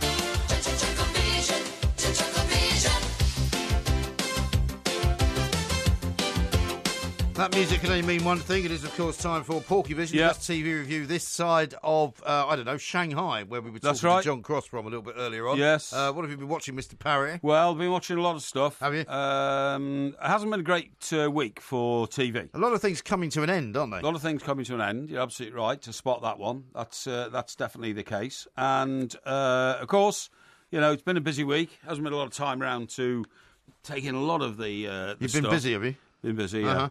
But some of the stuff that I have taken in has been quite revelatory and quite eye-opening. Yes. For instance, I saw... what did I see? I saw the last episode of The Lock. The Lock, yeah. Now... Was that the last? Because I watched the last episode of The Lock, and I can't remember for the life of me what happened. Well, what happened was, it turned out that the person going around murdering everybody is in fact somebody who is in a coma. Hey? He's in a coma. Is he? Yeah. How does he manage to kill everyone then? Well, it's a bit of a weird one. Do you remember the last episode of Broadchurch? Everybody was very disappointed because at the end of the day, the murderer turned out not to be one of the main characters, but some inconsequential boy who'd only appeared very briefly in an earlier episode. The last episode? The last one? When it not involved Julie Hermondolala. You know what I mean? That's her, yeah. Yeah, and she was the victim. And it turned out, and it was a very disappointing sort of flat-like end because everybody said, well, we forgot he was even in the show. That's right. So, Gianna Lumley's India was very good because you like India. I'll tell you a bit about that in a minute. I've seen a bit of that. I thought she was terrific. Tell you about that in a minute. Now, I saw her going up into a very tall skyscraper. Yes, that's right. Yeah, that was in somewhere like... it was Bombay. It was in... Yeah, they don't call it Bombay anymore, do they? No. No, Mumbai. Yeah, Mumbai, that's right, yeah. Now, also she met the head of Tibetan Buddhism. Did she? Yeah, the Dalai Lama? No. Isn't that the Dalai Lama? No, she had a meeting with the Dalai, but he's the 14th Dalai. Is he? Isn't he the head of Tibetan Buddhism then? Well, no, hang on, what's he head of? That's right. He lives in Lhasa, which is the capital of Tibet. Yes. And he is the head of Tibetan Buddhism. Yes, that's right. Who the Dalai Lama is. The Dalai Lama, yeah. Now, great guy. Great guy. Yeah, good guy. Yeah. Now then, the last episode of The Lock, right the way through The Lock, there's been like a woman who spends her life looking after a son who's in a coma. Yes. Right? Yeah. But he's not in a coma. He keeps getting out of the coma, going out murdering people, and then coming back. Yeah.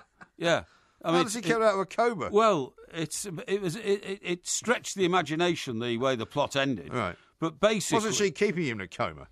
Well, yes, she was trying to keep him in a coma. But the point is, he wasn't who he was. He was impersonating his brother. Was he? And his brother was impersonating him. Oh, I see. So they switched identities. You sure it wasn't his brother that was doing all the killing? Yeah, it was his brother, actually, who was doing all the killing. Not the guy in the coma? No, but the guy in the coma was thought to be the guy who's doing the killing. You see what I mean? Because they swapped identities for some unknown reason. So the guy in the coma often gets up and picks up objects like oxygen bottles, which he's not really using, and smashes people over the head with them, to knock them out, and this kind of stuff. Okay. Whereas the other guy... The other guy who's pretending to be him... is going around blowing people away, but then pretending that the people he's blown away are the actual killers themselves who tried to kill him because he managed to get a shotgun and blow a bit of his cheek off to make out before killing the other two. Yeah, very violent. Yeah, very violent. It's a bit like, that Midsummer Murders where you got this nice little idyllic place. Yes. But there's so many, everybody's getting murdered all over the place. That's right, yeah. And just as a twist to all this... another very strange bit of it is that one of the blokes who's married to one of the police women runs a fraudulent business in which he drives this boat around on Loch Ness. Yeah. Saying, Loch Ness Monster tours, and gives a running commentary to stupid Japanese people. Well, they're not all Japanese, surely. Well, a lot of them are, a lot of them, that he first saw the monster when he was 10 years of age, and all this was completely fraudulent, because he's never seen the monster. Well, no, but there's a lot of people that do that kind of thing. It's not necessarily fraudulent, is it? Well, I think it is. It's known as, being a man of local colour. Well, telling local colourful stories. No, I don't agree. I think to say, to try and perpetuate the idea, the myth of a monster on Loch Ness when there obviously isn't one is so stupid. But anyway, what what happens is that these two Japanese people are sitting in the back of the boat. Yes. And I think I told you in an earlier episode, he throws a camera overboard so they can see the swirling depths of Loch Ness. Oh, yeah. And on one occasion, they passed the body that's tied down by a weight from the curling. But they missed it, right? Well, he missed it when he went to answer his phone. Yeah. But so this is where... This particular episode, the two Japanese are sitting in the back and they start getting terribly excited and shouting, haka, higa, higa, hago, huga, higa, and all that kind of stuff. Really? And what they're trying to say to him in Japanese is, there's a body floating around underneath your boat. So did they find it then? Yeah, they find it. Okay. So then they send down the police divers, they bring it up, and then... This is the body that's had the heart cut out. Yeah, right. And finally they get the heart out and they say, this heart fits into that body, which I wouldn't have thought was the greatest, I suppose it's not deduction of police analysis ever. They find a body without a heart in Loch Ness. Yeah. On the shores of Loch Ness they find a heart. Yeah. They managed to put 2 and 2 together and came up with 4. Was it actually the right heart then? Yeah, it was the right heart, So they could identify who it was? Yeah, they identified who it was, yeah. Right. And who was it then? The father of the boy in the coma for some unknown reason. Okay. Yeah, so it's all sort of connected. Okay. But it got so sort of strange to me that, But anyway, that's... that's finished now? That's finished. Is there going to be another one, do you think? I doubt it, because Loch 2. I don't think it was taken on that well by the audience, you know what I mean? Also, it turns out that the chief lady investigating cop... Yeah, the English one. The English one, that's absolutely right. He's come from somewhere in England to conduct the investigation and is in charge of the, what do they call it? In charge of the serious crime or something like Serious Crime Officer Senior or something. Yeah. She is clearly involved in, horizontal refreshment techniques with the criminal psychologist. Oh, really? Who turned up. Okay. Turned out to be useless. She then accused him of misleading her in the investigation. Right. But he then gets clobbered over the head by the guy in the coma. The guy in the coma? Yeah, that's right. Yeah. Okay. Because the guy in the coma goes to see... The criminal psychologist goes to see the guy in a coma. Yeah. And he's quite surprised when he walks in his room to find that man in coma no longer in bed. Oh, right. He's got up. Yeah, that's right. Yeah, I'm sorry to interrupt you. Yeah. But I've got this from Becky. Yes. Now, it says, call me Dr. Picky, but the last episode of The Loch doesn't air until the 24th of July. What's Porky been watching? What? No. It's... It doesn't air until the 24th. Well, hang on. Isn't Becky in New Zealand? Yes, she is. Well, sorry, but I mean, it's ended here. here. A week behind. Yeah, it's ended here, so, just get your act together there, Becky, will you please? And Scott says, I'm going into a coma listening to Porky Vision. Porky went from the Loch to the Dalai Lama and back to the Loch again. That's right, yeah. Well, the Dalai Lama's such an interesting guy. But, so criminal psychologists, who has never solved a crime. Yes. They never do. No. No criminal psychologist has ever solved a crime anywhere in the world. They might have done it in America. No, they just talk a load of absolute bolloxios, and get... No, the FBI profiling department in Maryland, I'm pretty sure, have used profiling to Well, if you say so, I believe killers. it. But it's never happened in this country. No, I don't think it has. I don't think it's ever happened anywhere in the world. But anyway, so he goes into the room where Coma Man should be comatised, but he's not comatised, and so he gets hit over the head by a very heavy oxygen bottle, which just smashes his head open. What, by the man in the coma? By the man in the coma, yeah. Then runs off. In his pyjamas, so you'd have thought he'd chameleon. By the sounds of it. So you'd have thought he'd been quite easy to spot, really. Yeah, but, he would. Yeah, particularly, you've got this very remote also, town. if you've been in a coma, you can't just get up and walk away. I mean, you haven't moved your legs for the best part of 3 years. Yeah, but I think he's been kidding about the coma. I think he's been out prowling at night. Yeah. So anyway, he goes running off up, and you'd have thought the little town on the edge of Loch Ness, where there's hardly anybody lives there, and they've got all this countryside around. You'd thought some guy sprinting around in his pyjamas would be quite obvious to quite a lot of people. Well, you see some weird stuff up there in that part of Scotland. You do see some weird stuff. But anyway, the killer himself... Yeah. The killer himself... The brother. Yeah, that's right. Is meanwhile involved in killing the daughter of the female cop who's second in command. The Scottish woman. Yes. Laura Fraser. Could be Laura Fraser. Laura Fraser, the dark-haired woman. Dark-haired woman, yeah, that's the one. Laura Fraser. The one who stayed in The Disappeared. Funny enough, I used to know her sister quite well. Really? Yeah. Oh, right. What's her name? In Glasgow. Yeah? Yeah, she was friends with, because she had a kid at the same kindergarten as we did. And what was her name? I can't remember. Oh, okay. But Fraser's sister, yeah. Yeah. Anyway, so she suddenly, for some unknown reason, comes to the conclusion that the killer is going to kill her daughter on the shores of Loch Ness. Loch Ness, yeah. So she drives over there in a bit of a panic to find out that he is trying to drown her. Is he? Yes, that's right. He's holding her underwater. So he is the killer? He is the killer, but he nearly got away with it. You don't want to give that away, I suppose, do you? Oh, it doesn't matter. It's all over now. Is it? But he nearly got away with it because... Yeah. She, that's the daughter, decided they'd go on a romantic holiday to Australia with this killer who's already killed 5 people. Yeah, but she didn't know he was the killer at the time. I see, right. But then she realised he was the killer, but the minute she realised, unfortunately, she was being held underneath the water in Loch Ness, about to die. Yeah. And then her mother came along with a very sort of feeble little stick, like a nightstick that cops carry around, that pulls out in 3 sections. Okay, well, like a truncheon.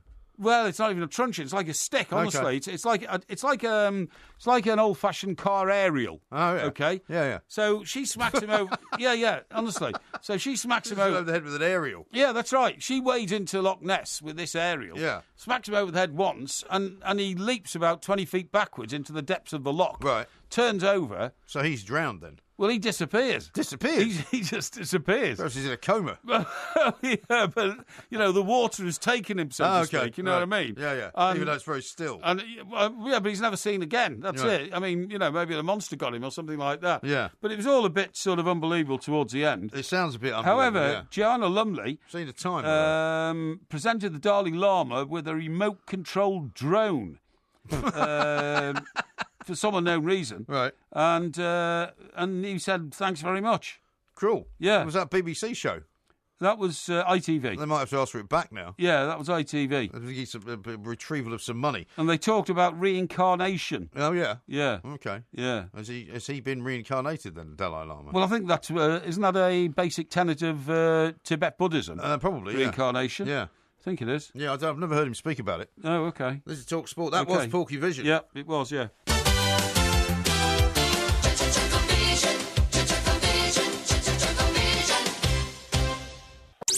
The Two Mics, simulcast across the UK on Talk Sport and Talk Radio.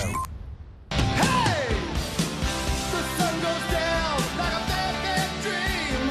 You end up tight, gotta let off steam. They say they can break you again and again. If life is a radio, turn up to 10. These are crazy nights.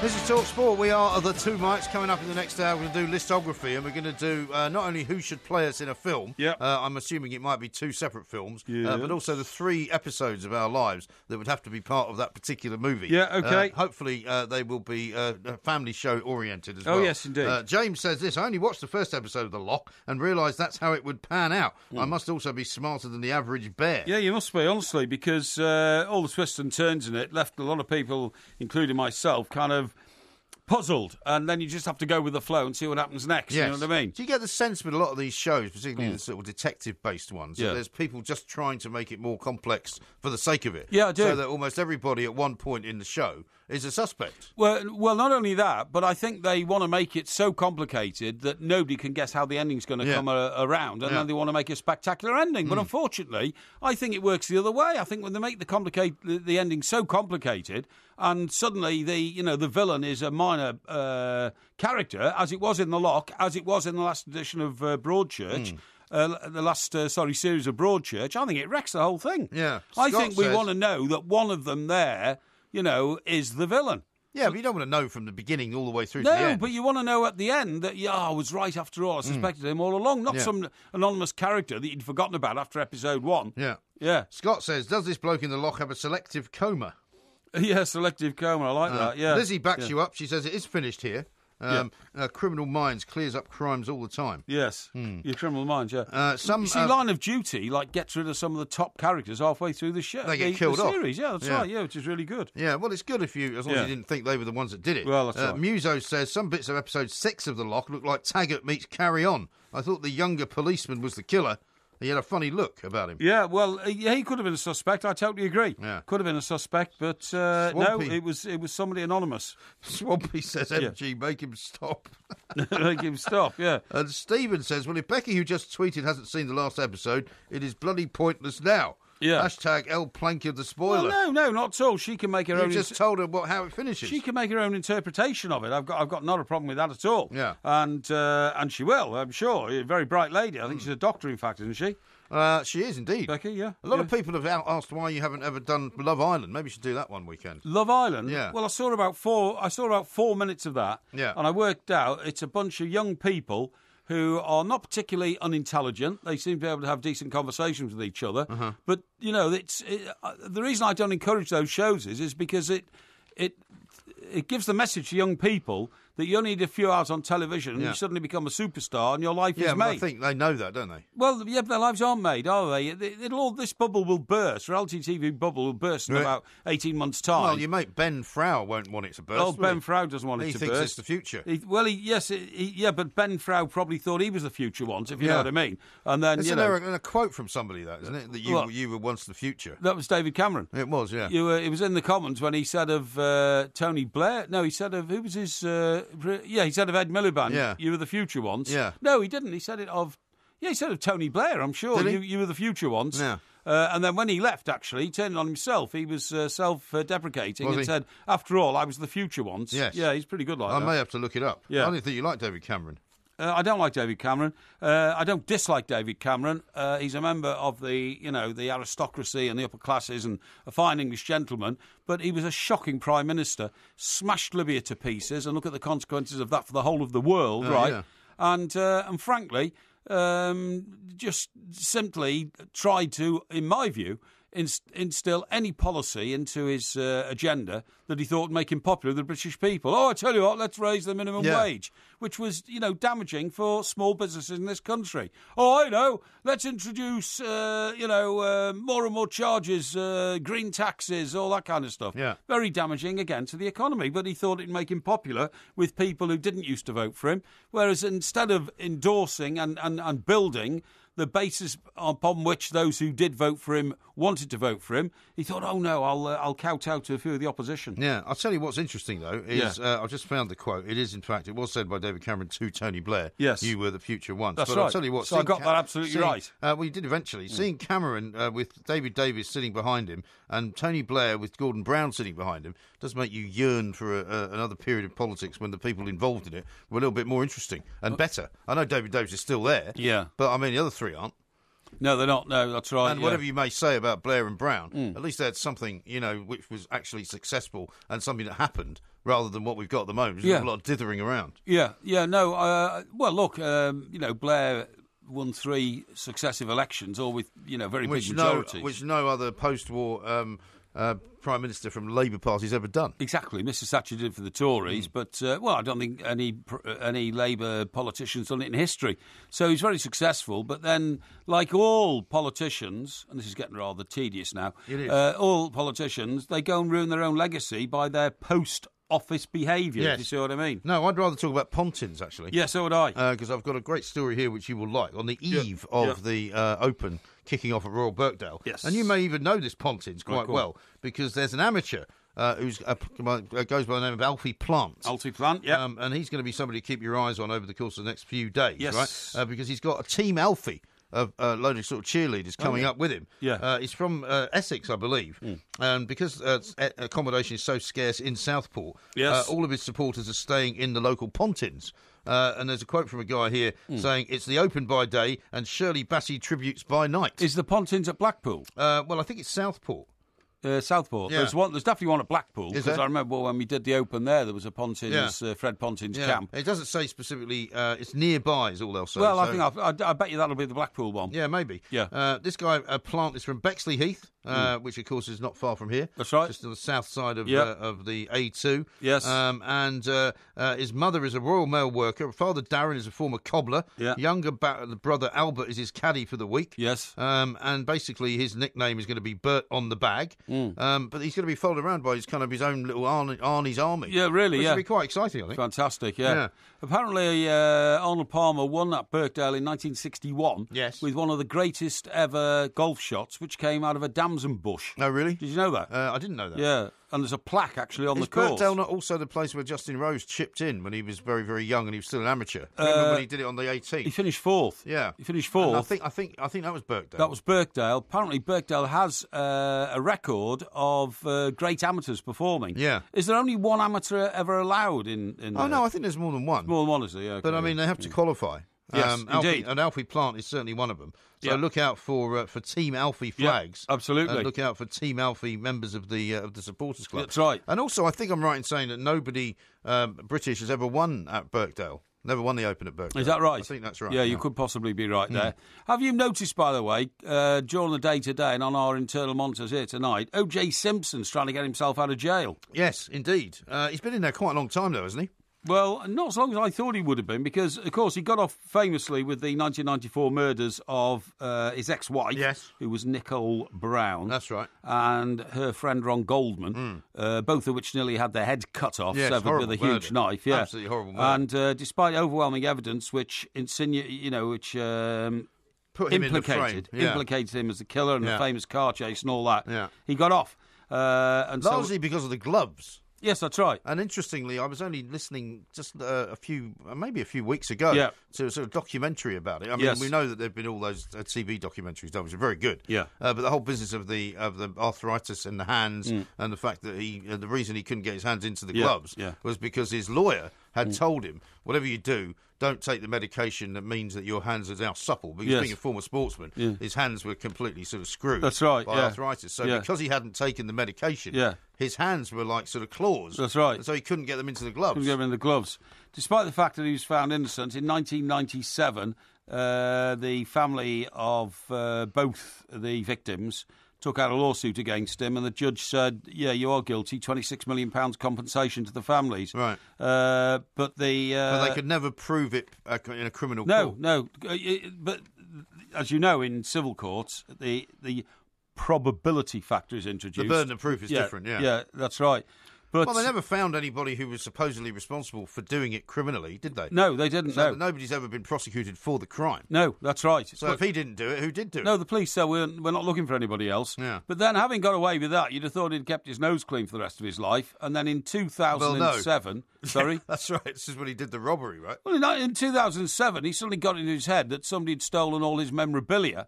So he went to reclaim it at an exhibition, but he took a gun with him. And it was listed as it was in a casino, wasn't it?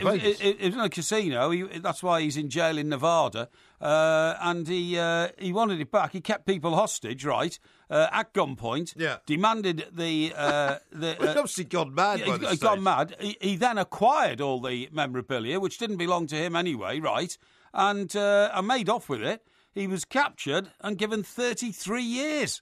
That was 2007. What is it now? So he's done 10 years, and he's now applying for parole. So I suppose he served a third of his sentence then. Well, it's not even a third, is it? Next year would be a third. Yeah, but he may have been in. He was probably in custody for a little bit before that. Yeah, exactly. Strange character. Oh, I mean, one of the strangest characters ever. I mean, when you think about it, one of the greatest ever American footballers. Certainly was. Who then became a celebrity actor, didn't he? He was in films a lot of like good, Naked Gun and all that. Yeah, he did very well in those. Yeah, he was quite funny actually. He was funny. I agree. He had a sort of certain comedic timing. Yes, that's right. Which served him hopefully well when he was in prison. But I don't know if they're going to let him out. But we'll bring you more on that. We may have a guest on that actually coming up later in the week. Yeah, and apparently he already has offers from TV companies to revive his acting career. Really? If he gets out. Yeah. How bizarre. Yeah. This is Talk Sport. We are of the two mics. We've got loads more coming up, including listography in the next hour. Yeah. This is Talk Sport, we are the two Mikes. William says Porky should be given an award for even trying to explain that plot. I think he's talking about The Lock. Yes. And one from Wilco, who says, I have a 100% success rate at spotting the murderers when watching Columbo reruns. Yeah. Yeah, well, I mean, the trouble is, when you're watching Columbo reruns, yes. You might get thrown by the fact that your memory's playing up, and you might think you remember exactly who did it, yeah. but if you get it wrong on the rerun, then you know you're in a bad place. Oh, yeah, of course you are. I know who the murderer is. Well, look, Columbo was a very unique TV series that showed you the murderer at the start of the show. Yeah. In every Columbo episode. Right. You saw the actual crime taking place. So you always knew. But what was fascinating was how he got there. Yeah, but what was also fascinating was that the minute Columbo arrived on the scene, if there were 12 suspects, he knew exactly who the killer was. Yeah. And then you just waited for him to track him down. Right. It was, and it was the way he did it that was interesting. It was a brilliant show, and he was a brilliant actor, old Peter Falk, one-eyed Peter Falk. Indeed. And with the raincoat. With the raincoat and all that kind of stuff. Absolutely. Now, talking about tracking things down, I just thought I'd draw your attention to this, in case you're thinking of going anywhere this summer. Yes. Because you did mention to me that when I'm disappearing off for a week in August, you might do something similar. If you're going to Gatwick, be careful which company you use to park your car. Because it's amazing story. 120 vehicles sort of basically went missing when this Gatwick parking company went bust. Yes. They were all found in places like Sussex, Surrey. They were parked in fields all over the place. Fields. Yeah. I mean, people just didn't even know where their cars could be found. Weeds growing up into their bonnet, into their engines, and all that kind of stuff. And if you think about it, actually, when you do park, because I've only once, I think, parked in one of these long-term outside of the airport type places. Yes. Yeah. Where you hand your car over to somebody, and you assume that it's going to be there. Yes. But you have no idea where it ends up. No. And so if they did go bust, you wouldn't know where to start looking for it. Because what you're saying is they might take them to a much cheaper site for the 10 days you're away and only bring it back on the last day. Yeah, because they haven't got enough room. That's right. Where the actual office is. There's a couple of places, on Heathrow actually is where it happened to me. Yes. That sort of approach road of the A4. Yes. And you pass a whole load of these places. You do. But they've only got one small little car park. So they obviously take them somewhere. Of course they do, yeah. But also the other thing is you don't know whether they're using the car while you're away. Well, anything could happen, and that's why I would never park mine anywhere except the official long-term car park at Heathrow, who've never lost a car, by the way. I found that out one time, and I came back and I couldn't find my car. Oh, yeah. And so I went to them, I said, I think my car must have been stolen. Yeah. And they said, we've never lost a car. I said, Had you marked down the space wrongly or something? I don't know. I did completely. It was a multi-story, and I was completely discombobulated. And I didn't have a clue. Right. So it's actually short term. That's what I remember now. It was short term, but I'd been away a long time. Yes. So it was about 8 days at short term. So that must have cost a few bob. It cost an awful lot of money, and I came. So how did they locate it then? They just scoured the place and found it. I went home because I said it's not here, and then they scoured the place. So you'd just forgotten where you'd parked it? I just forgotten where I parked it. Yeah. But I said I've walked every row of every level of this car park. It's gone. I said it's been it must have been stolen. Right. And I told you that story about Don Mackay when I had my car broken into in Cardiff. Yes. Because I'd parked it in the local railway station car park and had to go for lunch somewhere. Right. Left it there overnight because I wasn't in a fit state to drive it. Went back to get it in the morning to drive back to London. Yeah. And somebody had smashed the back window, stolen my golf clubs and a load of clothes out the back of the car. And so I took the car to his place and I said, look, I'm going to have to take your car because this one's knackered and needs to have the back window fixed. So we all had company cars, right? Yes. So he said, OK, well, he gave me his keys. He said, it's a Ford Mondeo and it's in that car park over there on level 5. Right. And I went, OK, that's fine.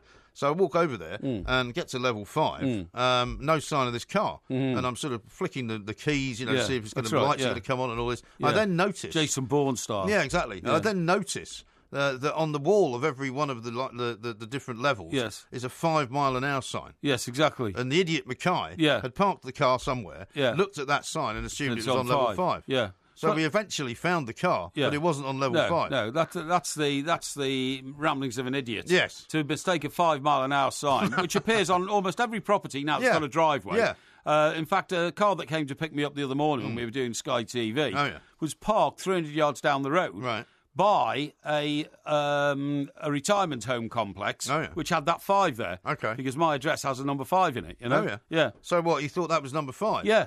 Was his name Don Mackay? No, but he was an idiot. Now, listen, I want to talk to you about a cultural revolution which you will be very aware of, okay? Yes. Do you know what Bucky is? Bucky? Yes. Oh, as in Buckfast? Well, that's what I'm saying. Yeah, Bucky. Not only that, but I've actually drunk it. You've drunk it, I did it as an experiment on the radio once. Right, OK. And it's very popular with the street people of Glasgow, is that right? Yeah, well, it's very popular with what we call Neds. Neds? Neds is a sort of short form of the word yob. It's a Scottish version. Yeah, OK. It's not. I think it means not in education or something else. Right, well, if you look up Buckfast, on sort of social media and all that, unfortunately, it has a controversial reputation because of its repeated links with drunken and violent crime and antisocial behaviour. That's true. You say that's true? That is true. Right. But it's made by monks down in the southwest of England. Well, I'm about to tell you this. Yeah. However, sales of Buckfast, which is described as fortified tonic wine. That's what it is. So does it taste like sherry then? A little bit, yeah. Yeah, okay. I mean, it's got that kind of warm afterglow. Warm afterglow, that you get from sherry. Yeah, are now surging after a campaign by its manufacturers to broaden its appeal. Oh, yeah. It is now being sold as the latest and greatest version of a cocktail and how it can be drunk to complement certain foods. Yeah. See, what's very good about the people that make Buckfast, even though they are supposedly these kind of very... They're monks. Ordinary people, very... no, they're monks. No, I know they are, but they're not supposed to be particularly avaricious. They're not supposed to be particularly interested in making money, but they have an incredibly good PR outfit because this is exactly the same story that happens every year when they say, oh, no, it's no longer the drink of the Neds. No. Actually, it's going to become the drink of the middle classes. Got the bucky out. And it never changes because it was very, very similar story. Really? To which and I noticed this when I was on Talk 107, so you're talking about maybe 10 years ago. Yes. And I said, I'm going to get some of this stuff and I'm going to drink it on the air and see what it's like. Yes. And I did actually get quite bladderated because it's quite strong. Yeah, right, OK.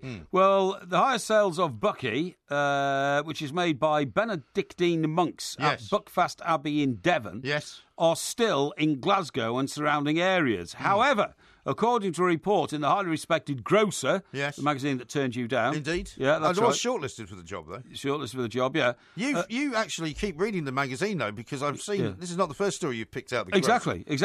Demand is spreading in the south of England, sales growing by around £2 million or 8% to a total of 26.9 million in the past year. Yeah. Right?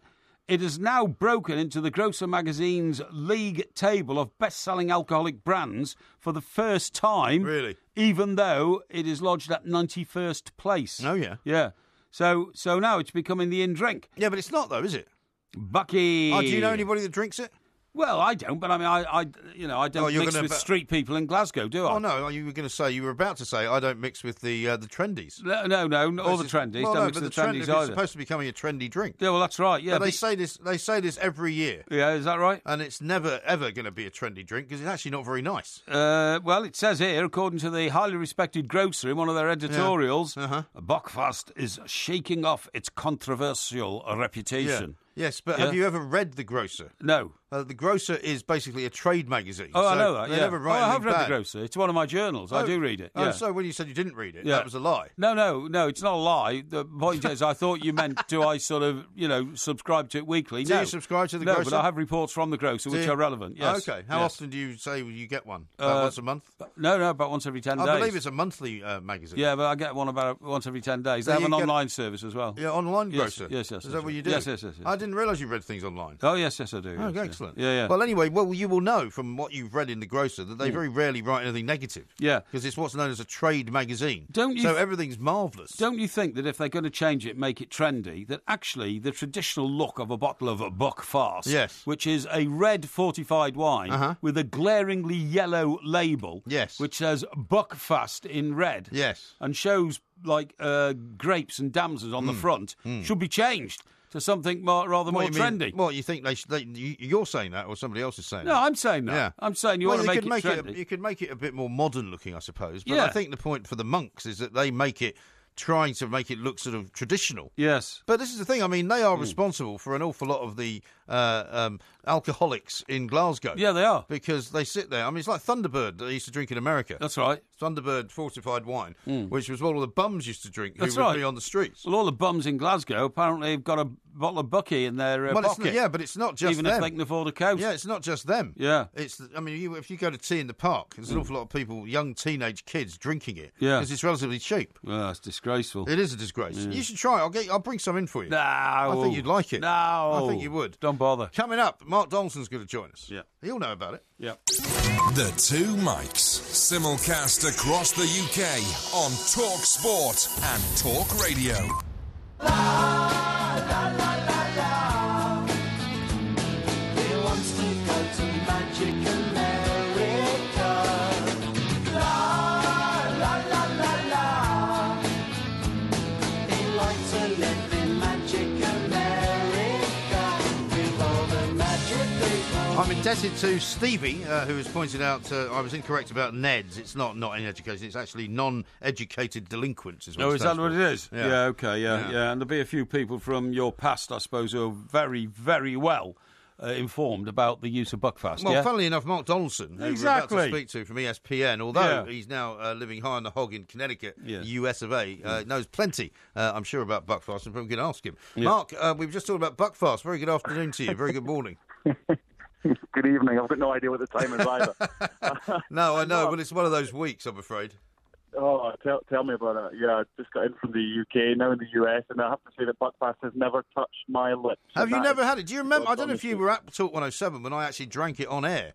I did a morning show. I remember that. And I was absolutely... yeah, it was great. I mean, I don't remember the third hour at all, to be honest, of the show. But it was actually not an unpleasant sort of effect, I would say.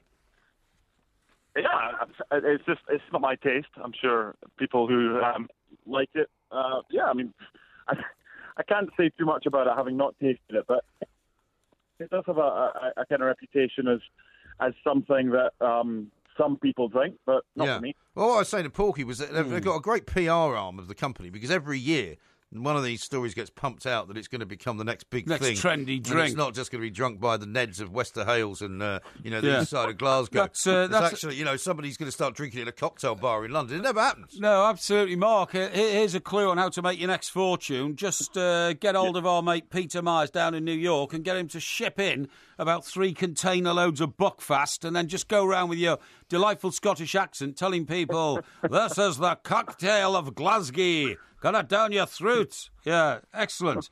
Now then, let's talk about more serious matters, like the Open Golf Competition. Who's going to win this? Who's going to win it? Rory. No, it's not going to be Rory. It's going to be Fleetwood. No chance. Right? No chance. It's not going to be Rory. Fleetwood, you wouldn't bet him now, because if you were going to bet him, you would have bet him 3-4 months ago, because that was when he was at a decent price. I think he's into 25-1 now. Yeah. Rory. If I'm having a bet on Rory, I'm betting him to miss the cut. Now, I've had a bit of abuse, quite rightly so, on Twitter for my predictions on this show. And usually the opposite happens to what I suggest, but I don't think Rory's got a really good chance at Quail Hollow in the USPGA, because he's won there before. That's the next major. For me, not this week. You need accuracy. Don't expect driver off the tee for most players this week for most of the holes. I think Rory in a practice round didn't hit driver until 13 or 14. That's his strength. That's his strong point as well. So if you want Rory, I'll take everybody else. Okay, what about Tommy Fleetwood then, the local boy? Yeah, got a chance. Anybody that knows the course and the local knowledge. Now, just because I don't want to back him at 25-1, he was an attractive bet at 50-1 before he came in. I mean, he grew up around the corner. Used to walk to the course. What a story that would be if the local boy done good. But, absolutely. I mean, this is a course in recent years. I mean, Marco Mira won it in '98. The Americans have got a good record here. It's a bit like Carnoustie for me. You've got to be accurate. If you're wayward, then you're going to be in trouble. You will get a chance to get it back. The rough isn't that bad, but you've got to be accurate off the tee. So don't be surprised if you see 2 irons and 3 irons and rescue clubs hit off the tee. I don't think you'll see many drivers. And the weather is going to be a bit of a factor, I think, as well. I mean, we've had some really, albeit it's all been down in the south for the last day or two, a lot of thunderstorms and quite heavy rain. There's some of that predicted, I think, for the first couple of days up there. Yeah, you need a bit of luck as well, because with regards to the draw, I think early, late is going to be good. If you're out early tomorrow, before the bad weather comes in, I think Rory's out in the afternoon. He said he preferred an early tea time, and I think the forecast for wind is to get up in the afternoon. So you do need, obviously the good golfers will come to the fore, excuse the pun, overall, but you do need a bit of luck when it comes to the draw. And I think if you're going to have a look at first-round leader in the betting, I think you look at someone who's in the earlier starters rather than the afternoon starters. Now, an interesting story on the back page of one of the papers this morning, and you'll know about this because I guess ESPN does a bit of golf as well as everything else that you guys cover. The Royal and Ancient Chief Executive, Martin Slumbers, just to pour more kind of ordure onto the BBC, has come out and said that he believes that the BBC's coverage is tired and outdated. I mean, I don't know what you think of the coverage of golf in this country, but, I mean, it's not really designed to be anything but that, is it? Why is he making... Sorry, we're losing you there. Try that again. It's an unnecessary comment to make. I mean, I don't know what the context was, if he's been asked specifically about the coverage or whatever. I mean, it's the whole journalistic code of kind of professional conduct. You don't comment negatively about other organisations. And I've never had an issue. I mean, Peter Alice a couple of times has kind of said things that he probably later regrets. But, I mean, a good friend of mine, Ailey Barber, is taking over from Hazel Irvine as the new host, and for me, she's one of the best up-and-coming broadcasters in Great Britain. So, I mean, you can't say that she's someone who's kind of tired and stayed or whatever. She'll bring a freshness to it as well. I've never had an issue with it. I love the fact that there are no ads going through it. But I think what's happened is, I mean, I was back in the UK, as you know, when I watched with my brother-in-law some coverage of Sky Sports and the kind of zone with Andrew Coulthard practicing with watching some of the golfers practice. That's innovative from Sky Sports. So I think let's praise the likes of Sky for what they're doing as opposed to kind of needless negative comments. But what good is that going to do? What good can come from that comment that Martin Slumbers has made? Just live and let live.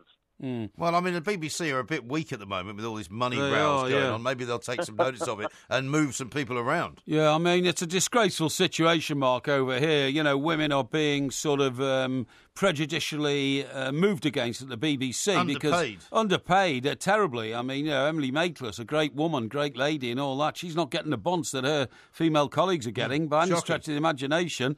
And some of those male colleagues, there's a guy called, name of the guy in Ireland... Stephen Nolan. Nolan. You're always on his show. I am. Yeah. Well, how much does he pay you? Well, not enough, because I'm not going on his show again, because we just worked out he gets about £500,000 a year. That's so right. Unless they're offering like a couple of grand a time, that's me finished with him. I'm telling you.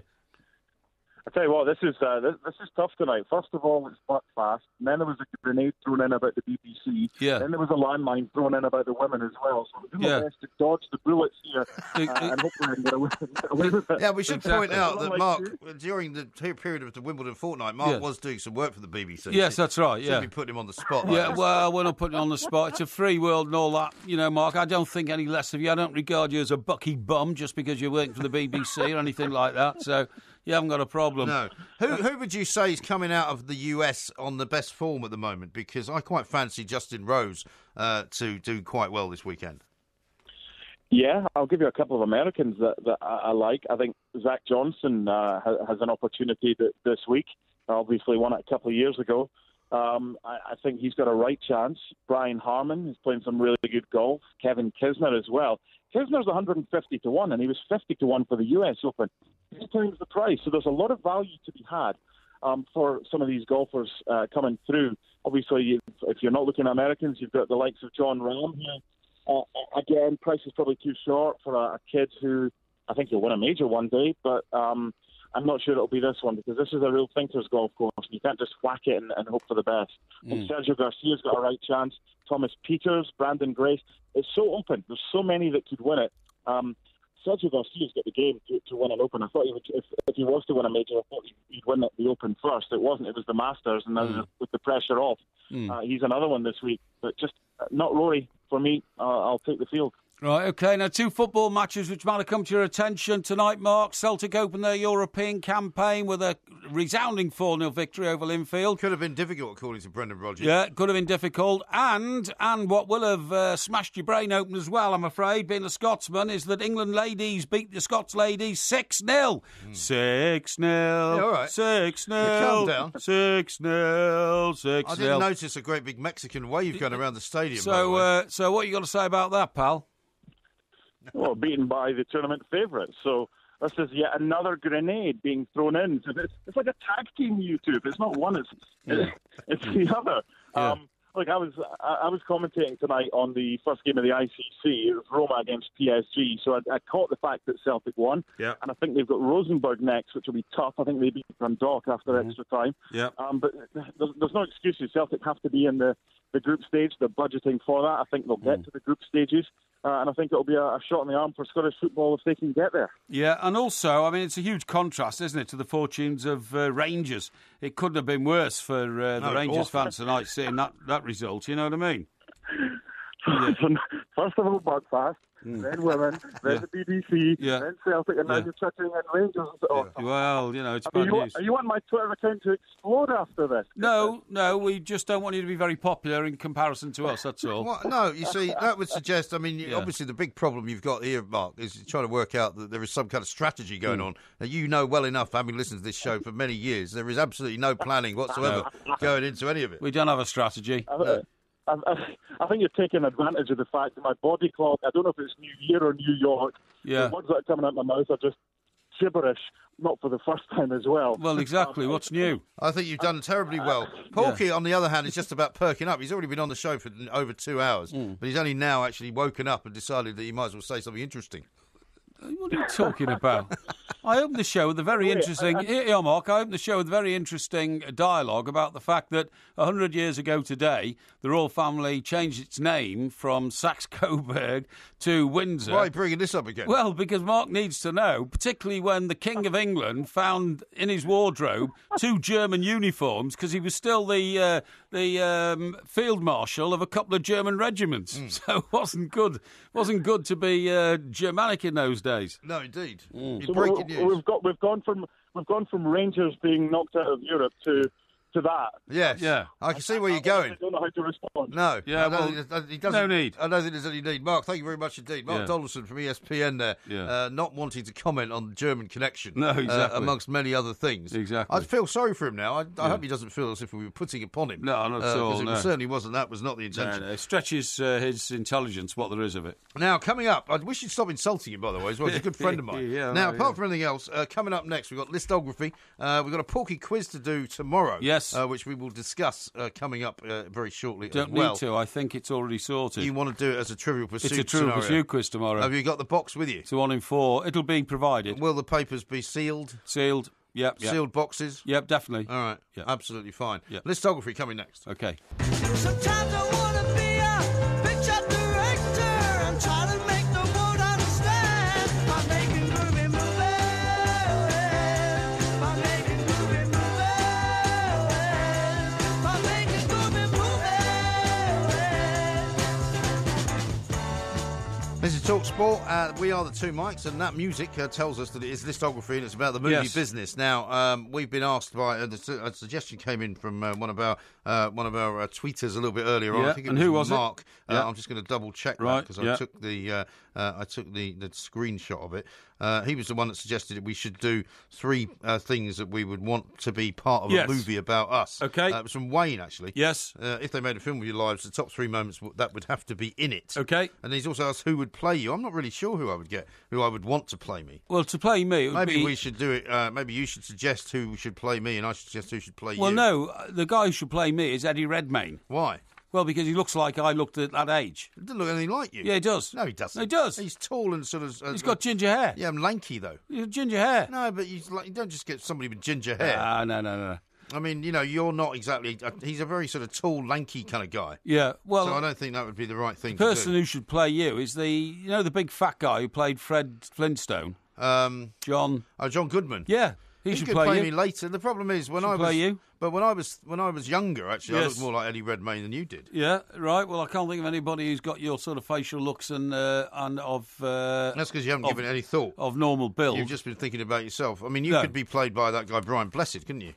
Brian Blessed? No, he's a rambunctious kind of character. Well, he's a loud-mouthed braggart in my view. Yeah. Well, that's why it'd be good. You wouldn't have to do much acting. No, I'm not a braggart. No, really? No. All right. Right. Well, why don't you start off with your first episode that you would want to be included in the picture? Okay. Well, I'm thinking of the picture as a dramatic what are we calling it? Biopic. Biopic is what a lot of people say. I prefer biopic. Yeah. Well, I'm going to say biopic. Okay. And so you're looking at 3 key moments in your life that sort of made you what you are. Okay. Yeah. So I remember this. Well, that's scene. not necessarily that. It's just 3 episodes that you'd want to put in there. Yeah. Well, this is what I'm saying because I'm thinking of early life, midlife, and then senior life. Okay.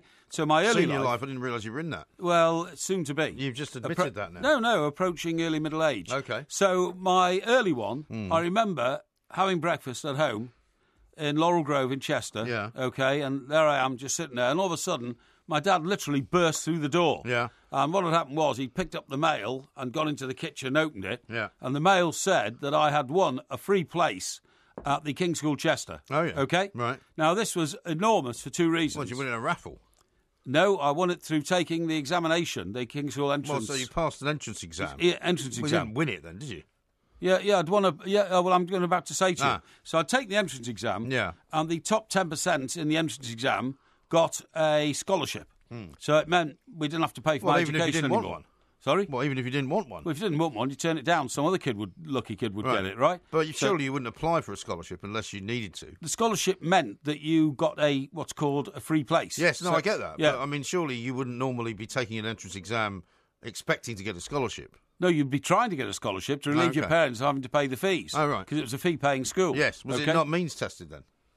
Yes, it was means tested. Yeah. And there were also assistants. For instance, I ended up in a class with the son of a bus driver, right, and the son of Cunard Shipping. Well, you would always be in the same class, but I just wondered why you wouldn't be necessarily asking for a scholarship unless you couldn't afford it. Well, you didn't ask at all. Right. The top 10% were automatically awarded a scholarship. Yeah. It was simple as that. Okay? So I don't know why you're making this so complicated. Doesn't sound very fair. Well, I didn't invent the system. I was just the beneficiary of it. Okay. And it meant after passing the 11 plus, which I'd already passed, because you had to pass 2 exams, it meant that my father and mother were relieved of the enormous financial burden of paying for me to go to the King's School. They must have been very pleased. Now, the King's School was a brilliant school, and it shaped me into what I am today. And so I would want that shown dramatically in a film as, little Mike Parry sitting there eating his jam on toast. Okay, yeah, that's right. Just munching through a bit of toast, a few cornflakes on the table, and my dad suddenly bursting through, jumping up and down and saying, it's fantastic. You see this film as part of your kind of, this great man. Yeah. We must do something about his early life that made him into such a great man. That's right, yeah, I do. That's what you see. I do, yeah. I see. So that'd be my first one, okay? Okay, all right. So what about yours? Mine actually would be much more further forward than that, because I'm not sure my childhood was particularly interesting, really. Right. And so mine was. Nothing, well, it wasn't really. I mean, nothing particularly anyway, interesting happened. So, I mean, if I was a film being made in my life, it would probably be more about the stuff that I would be likely to write about, which would be kind of some interesting stories that I've been involved in. Yes. And one I can think of, just because it would make for quite a dramatic piece of footage, was the time after the Seoul Olympics, when Ben Johnson was discovered to have been cheating. Right. And he was kicked out of the Olympics. Right. And he was flown back to the United States. And I, amongst all the usual hacks, was sent out to the airport to find him. And he'd flown into Kennedy. Yes. And, of course, he came out of Kennedy at a rate of knots because he was the fastest man in the world. Yeah. Ran to the side of the road where he jumped into a cab. And took off for LaGuardia because he was Canadian, I think, wasn't he, Ben Johnson? Yes, he was, and he had to get back to Canada. So he'd flown into Kennedy, and he was going to Canada from LaGuardia. So we all had to jump into cabs and chase him down the Van Wyck Expressway, which was very ironic and funny because here he was the world's fastest man. That's right. Being chased by some of the slowest people you've ever seen move in your life. Yes. And I just thought that might make quite an interesting piece of footage. Right, okay. Of, the kind of crazy stuff we used to do. Yeah, sounds pretty... it's a lot more interesting than watching a, sort of red-headed child eating a piece of toast. No, sounds a bit repetitive, that to me. We've seen lots of... but I'm getting what into... you know about films, you could write I'm getting into the drama of it. I'm getting the drama of it. All you're doing So you've moved on from this great scene of a little boy with short trousers sitting at a manky old table in Chester eating a piece of toast. Yes. Are you going to get Ken Loach to direct it, are you? Yeah, maybe you can do it in black and white. Yeah, maybe, because it changed my life completely. It was the... If existentialism is taking the right direction from every junction that you come to, every crossroads in life... I don't think that is existentialism. That was the first one. Now, the second one, right? Yeah.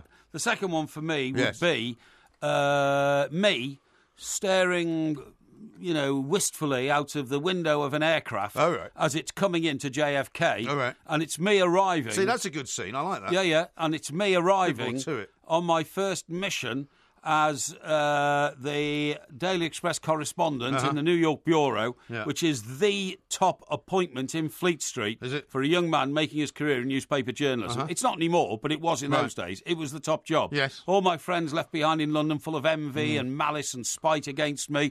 I'm better than you, I'm better than you, I'm better than you. That's what you kept telling them? No, that's what they kept trying to tell me. And I said, well, I'm going and you're not. So, put that in your pipe and smoke it. Okay. And would you be supine in this scene, or would you be awake still? Or? No, I'd be awake. So you've been on a flight for 7 hours and you're still all there? Yeah. I'd be staring down at Manhattan, because some of the flights actually do loop around Manhattan. They go out to Kennedy.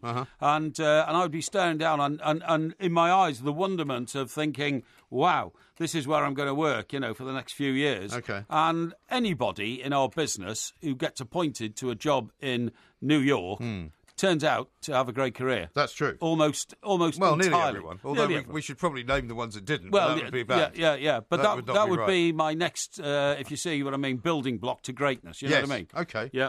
Great. Well, my next one would probably have to be in the war zone, the only war zone that I covered. I know you maybe covered a couple in your time as well. Yes. But it would be Bosnia.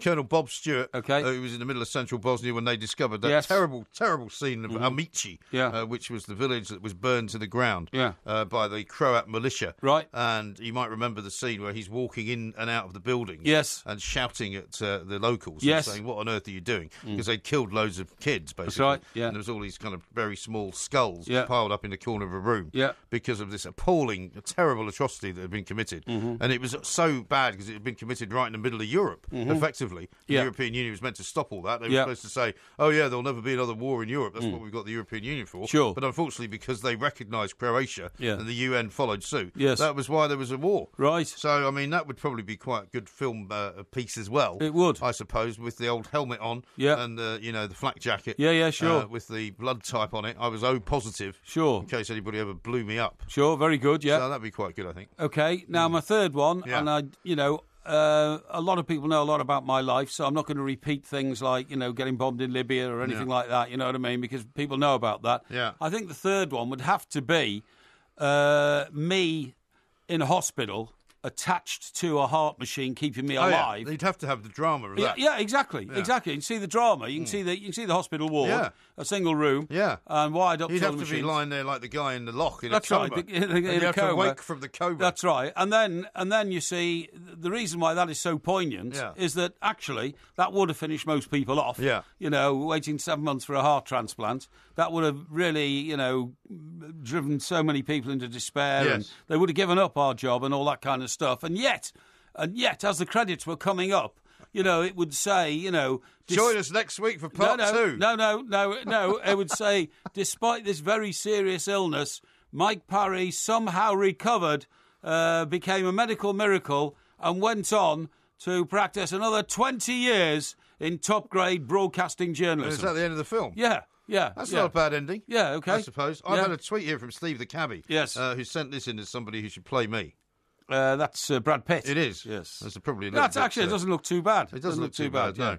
Probably a little bit fanciful. We haven't got any time left, luckily, because my final the scene that I think should definitely be included is a scene that I don't wish to elaborate upon, but it would be the night I spent in jail. That would be in the film. Oh, yeah. But I'm not saying anything else. Let's not talk about that. Let's not. No. We're out of time. Okay. This is TalkSport. Bye.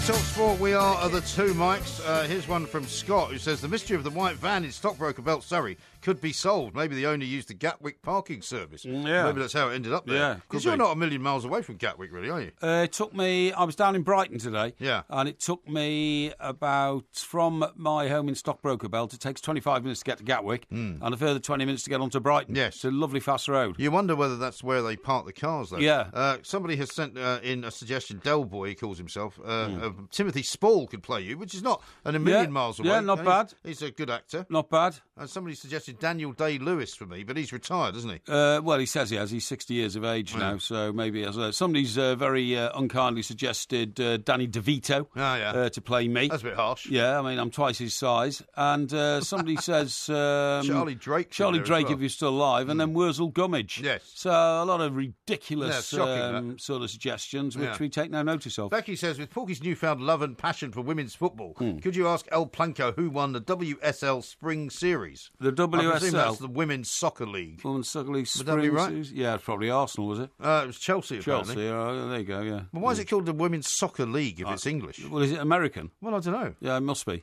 I'm not sure. Must be. So. You're the expert. Oh, well, hang on. If Chelsea won it, can't be American, can it? That's what I mean. Playing over there. Yeah. Here's one from Steve the cabbie. If you park at Heathrow now, it tells you where your car is parked when you put your ticket in the machine. Very clever stuff. Yeah, that is clever stuff. Yeah, it's like that new ruse to put the registration number on your parking ticket so you can't handle it to somebody else. I really object to that. Absolutely disgusting. I totally object to that. You know, to trying to raise the human spirit of compassion and kindness and camaraderie amongst people, I think is disgusting. It is awful. And the people who do it should be given a lesson in, you know, community relations, neighbourhoodliness and all that kind of stuff. It's terrible. Yeah, how about this picture of Jeremy Corbyn holding a bottle of Buckfast? Yeah, I've seen that. Yeah, I don't know whether that's a spoof picture. I don't know if it's genuine. You can't really tell. Yeah. It doesn't look like it looks like he shouldn't be holding something that big. Yeah. The picture looks slightly adopted to me. I agree. It comes in from Scottish Bull. The bottle looks very big, but then again, when you put an object forward towards a camera, it does increase in size, believe it or not. That's true. Yeah, but it's all about perspective. It is. Yeah, it is. And how about this one from Becky, who says, so summing up the Porky film,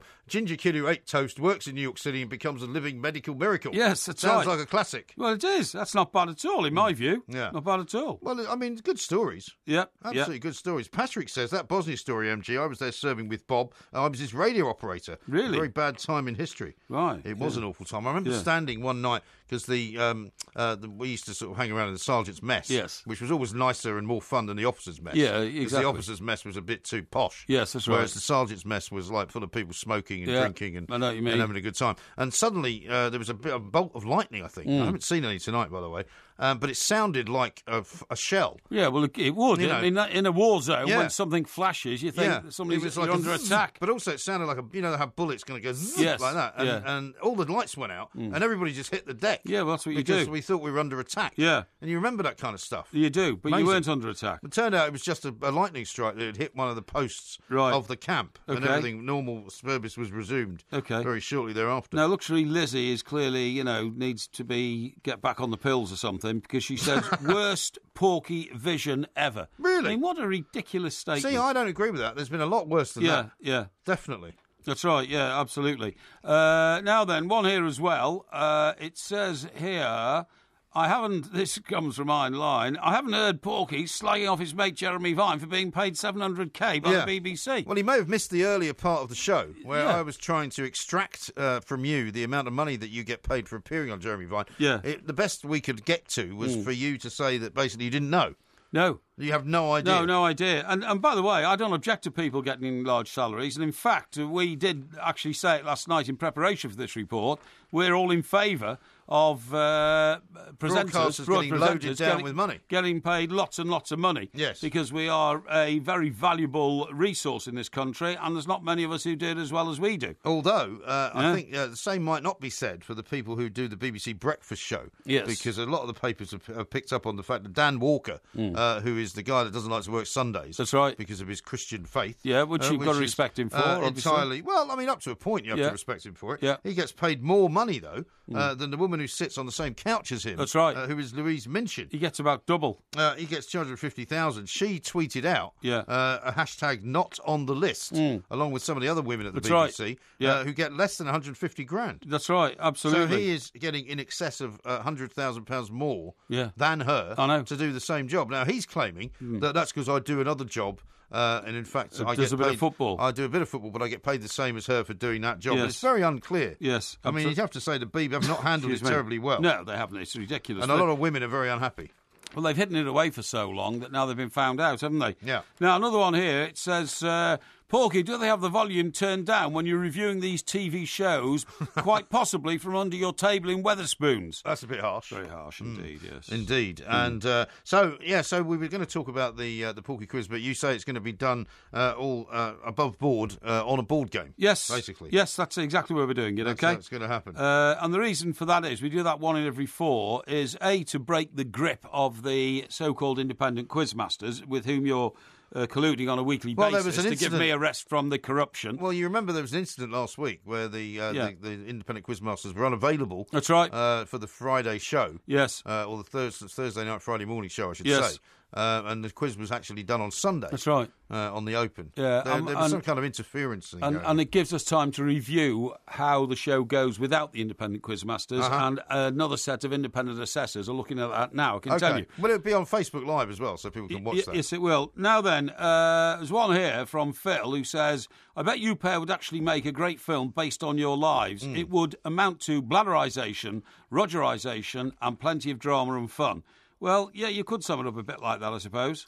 I think that probably would be very much what it would be like. Yeah. By the way, I got a story that I wanted to tell you, talking about Wetherspoons, but I don't know whether now that you're getting phoned by them on a regular basis you'd wish to publicise this. But there was a story in the Daily Record about a rat being filmed running about the Wetherspoons pub in Greenock, which is a bit unfair, really, because there's a lot of rats around the country, and almost every restaurant in the world has probably had some kind of a rodent problem. When you've got like over 900 pubs to look after, you know, you're going to have the odd problem here, there and everywhere, aren't you? And you are. You know, you get reports from like that from restaurants all the time. Yes, you do. Yeah. But nevertheless, I mean, these things do pop up from time to time. You know, the thing about life is to get on with it, you know what I mean? It is. Right, now then... now, we've only got a few minutes left. Yes. Because time is of the essence. Time is of the essence, exactly. And what we have to remind our audience about is that... What? The American mission is well underway. The American mission is well underway, and the Two Mics experience, as it's become known, is available to sign up to. More and more people are doing it every day. Yep. All you do is you go to the twomics.co.uk, and you find the way to do it is to. I think it's $4.99. Basically, and you get a load of $5.99. Well, I think that's with the VAT. Oh, is that that's okay? added on. Okay. Basically, no. It's basically you get to live stream the show when it's out. Yes. On the day itself, which is September the 16th. Excellent. And also, of course, what you get to do is you get to see a load of other video content, which is going out even as we speak. Even as we speak. Yeah. Now then, tell us, please, what you are planning to do this Saturday evening. This Saturday evening, I don't really know, because all I know is what do you mean you don't really know? You do know. No, I don't. You do? I know. I'm coming to see your exposition of the Porky Scratchings in some pub or other, right? No, you're joining in with me. You're helping me. Yeah, well, that's what I mean. But you have to tell me what it is, though. It's a race night, I've told you. But people haven't been told that. They have been told that. Okay. I have a poster that's been regularly going out all week for the last 2 weeks. Yeah, but there's a lot of people listening who don't see that. Twitter. We're going to the Well House Inn, right? Right. It's down in deepest stockbroker belt. Yes. And it is a pub that was once regularly used by George Best. Oh, yeah. Whose home is actually just up behind it, and he used to walk over the hill and come down and see us. Yeah. But, so how does the racing bit work then? Well, what happens is you get this equipment, and it's electronic. I don't have to run against anyone, do I? No. You don't understand. It's simulated racing. Okay. You know, it's on the screen. What do you call it? Like computer screen. Computer screen. Yeah. And you back a horse in each race, and obviously there's no skill involved because you know which horse is going to go for it. Okay. I would always bet on a horse that was running with the jockey in blue silks, obviously, or something like that. And I think there's about 8 races. And it's all for charity, right? Yeah, it's all for charity. It's for children with cancer. Yeah. So it's for a very, very good cause. Yes. But I decided when I heard this night was going on that I would personally back the night and make it the Mike Porky Parry Scratchings sponsored race night. I see, good. Which is what it is, okay? Yeah. So but I'm still not absolutely sure what I'm supposed to be doing, though. Well, what you're going to do is what am I going to do? Your presence will highlight the event. Right. And therefore we hope more people will come. Do I need to wear a suit? No, not at all. No? You need to wear a shirt and slacks walk around drinking beer, being nice to people. Okay. I know it's difficult in your that is not easy. In your case, exactly. and generally spread bonhomie and maybe give a bit of a commentary on a race or two for us. All right. And maybe advise people on the next race and that kind of stuff. And you put me in some hotel, have you? I've put you in an establishment nearby. Have you? Yes. Is it a nice hotel? It's a Premier Inn. A Premier Inn? Yeah, no wrong with Premier Inn. No. What did you put me in there for? Well, it's the nearest hotel, and you're only going to be there a few hours because the following day we have to get up and go and work in TalkSport Tower. Well, that's true, yeah. Because we're doing the warm-up. Well, it won't be particularly late night, will it? I think the last race is 10:30. Is it? So, When's the first race? 7:30. Okay. Yes. All right. So, is there dinner involved?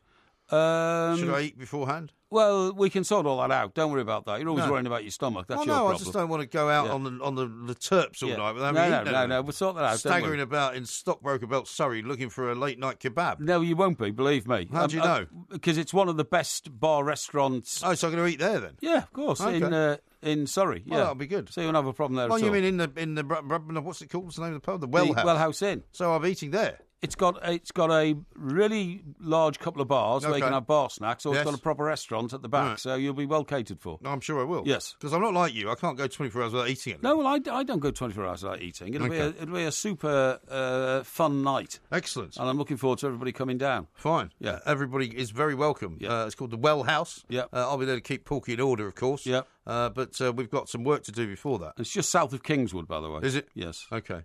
How do you get there?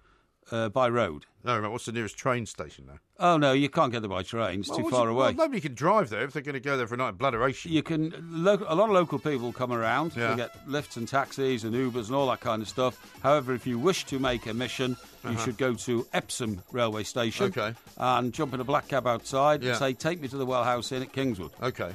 It's not difficult. And that can be done. Yes. That should be good. This is TalkSport. We are the two mics. Completing another, Weppo Papo Bambi show. What? Look at the light! Don't forget to come back tomorrow for another sparkling, as fizzy as a bottle of champagne, podcast from the two mics.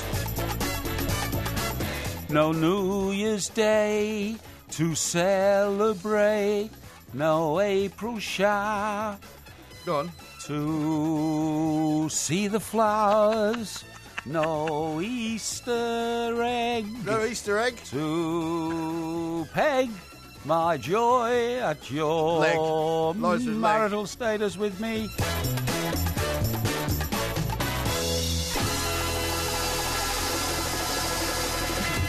We are living in the Buckingham Palace. We have been involved with Germany for 3 years, but we still have the German name. If you love the Two Mics podcast, you'll love the live show. Weekday overnights from 1 a.m. on DAB Digital Radio and 1089 and 1053 AM and via the TalkSport app. TalkSport, your Premier League station with exclusive commentaries every weekend. What an absolute corker! TalkSport. We have ways of making you like the royal family.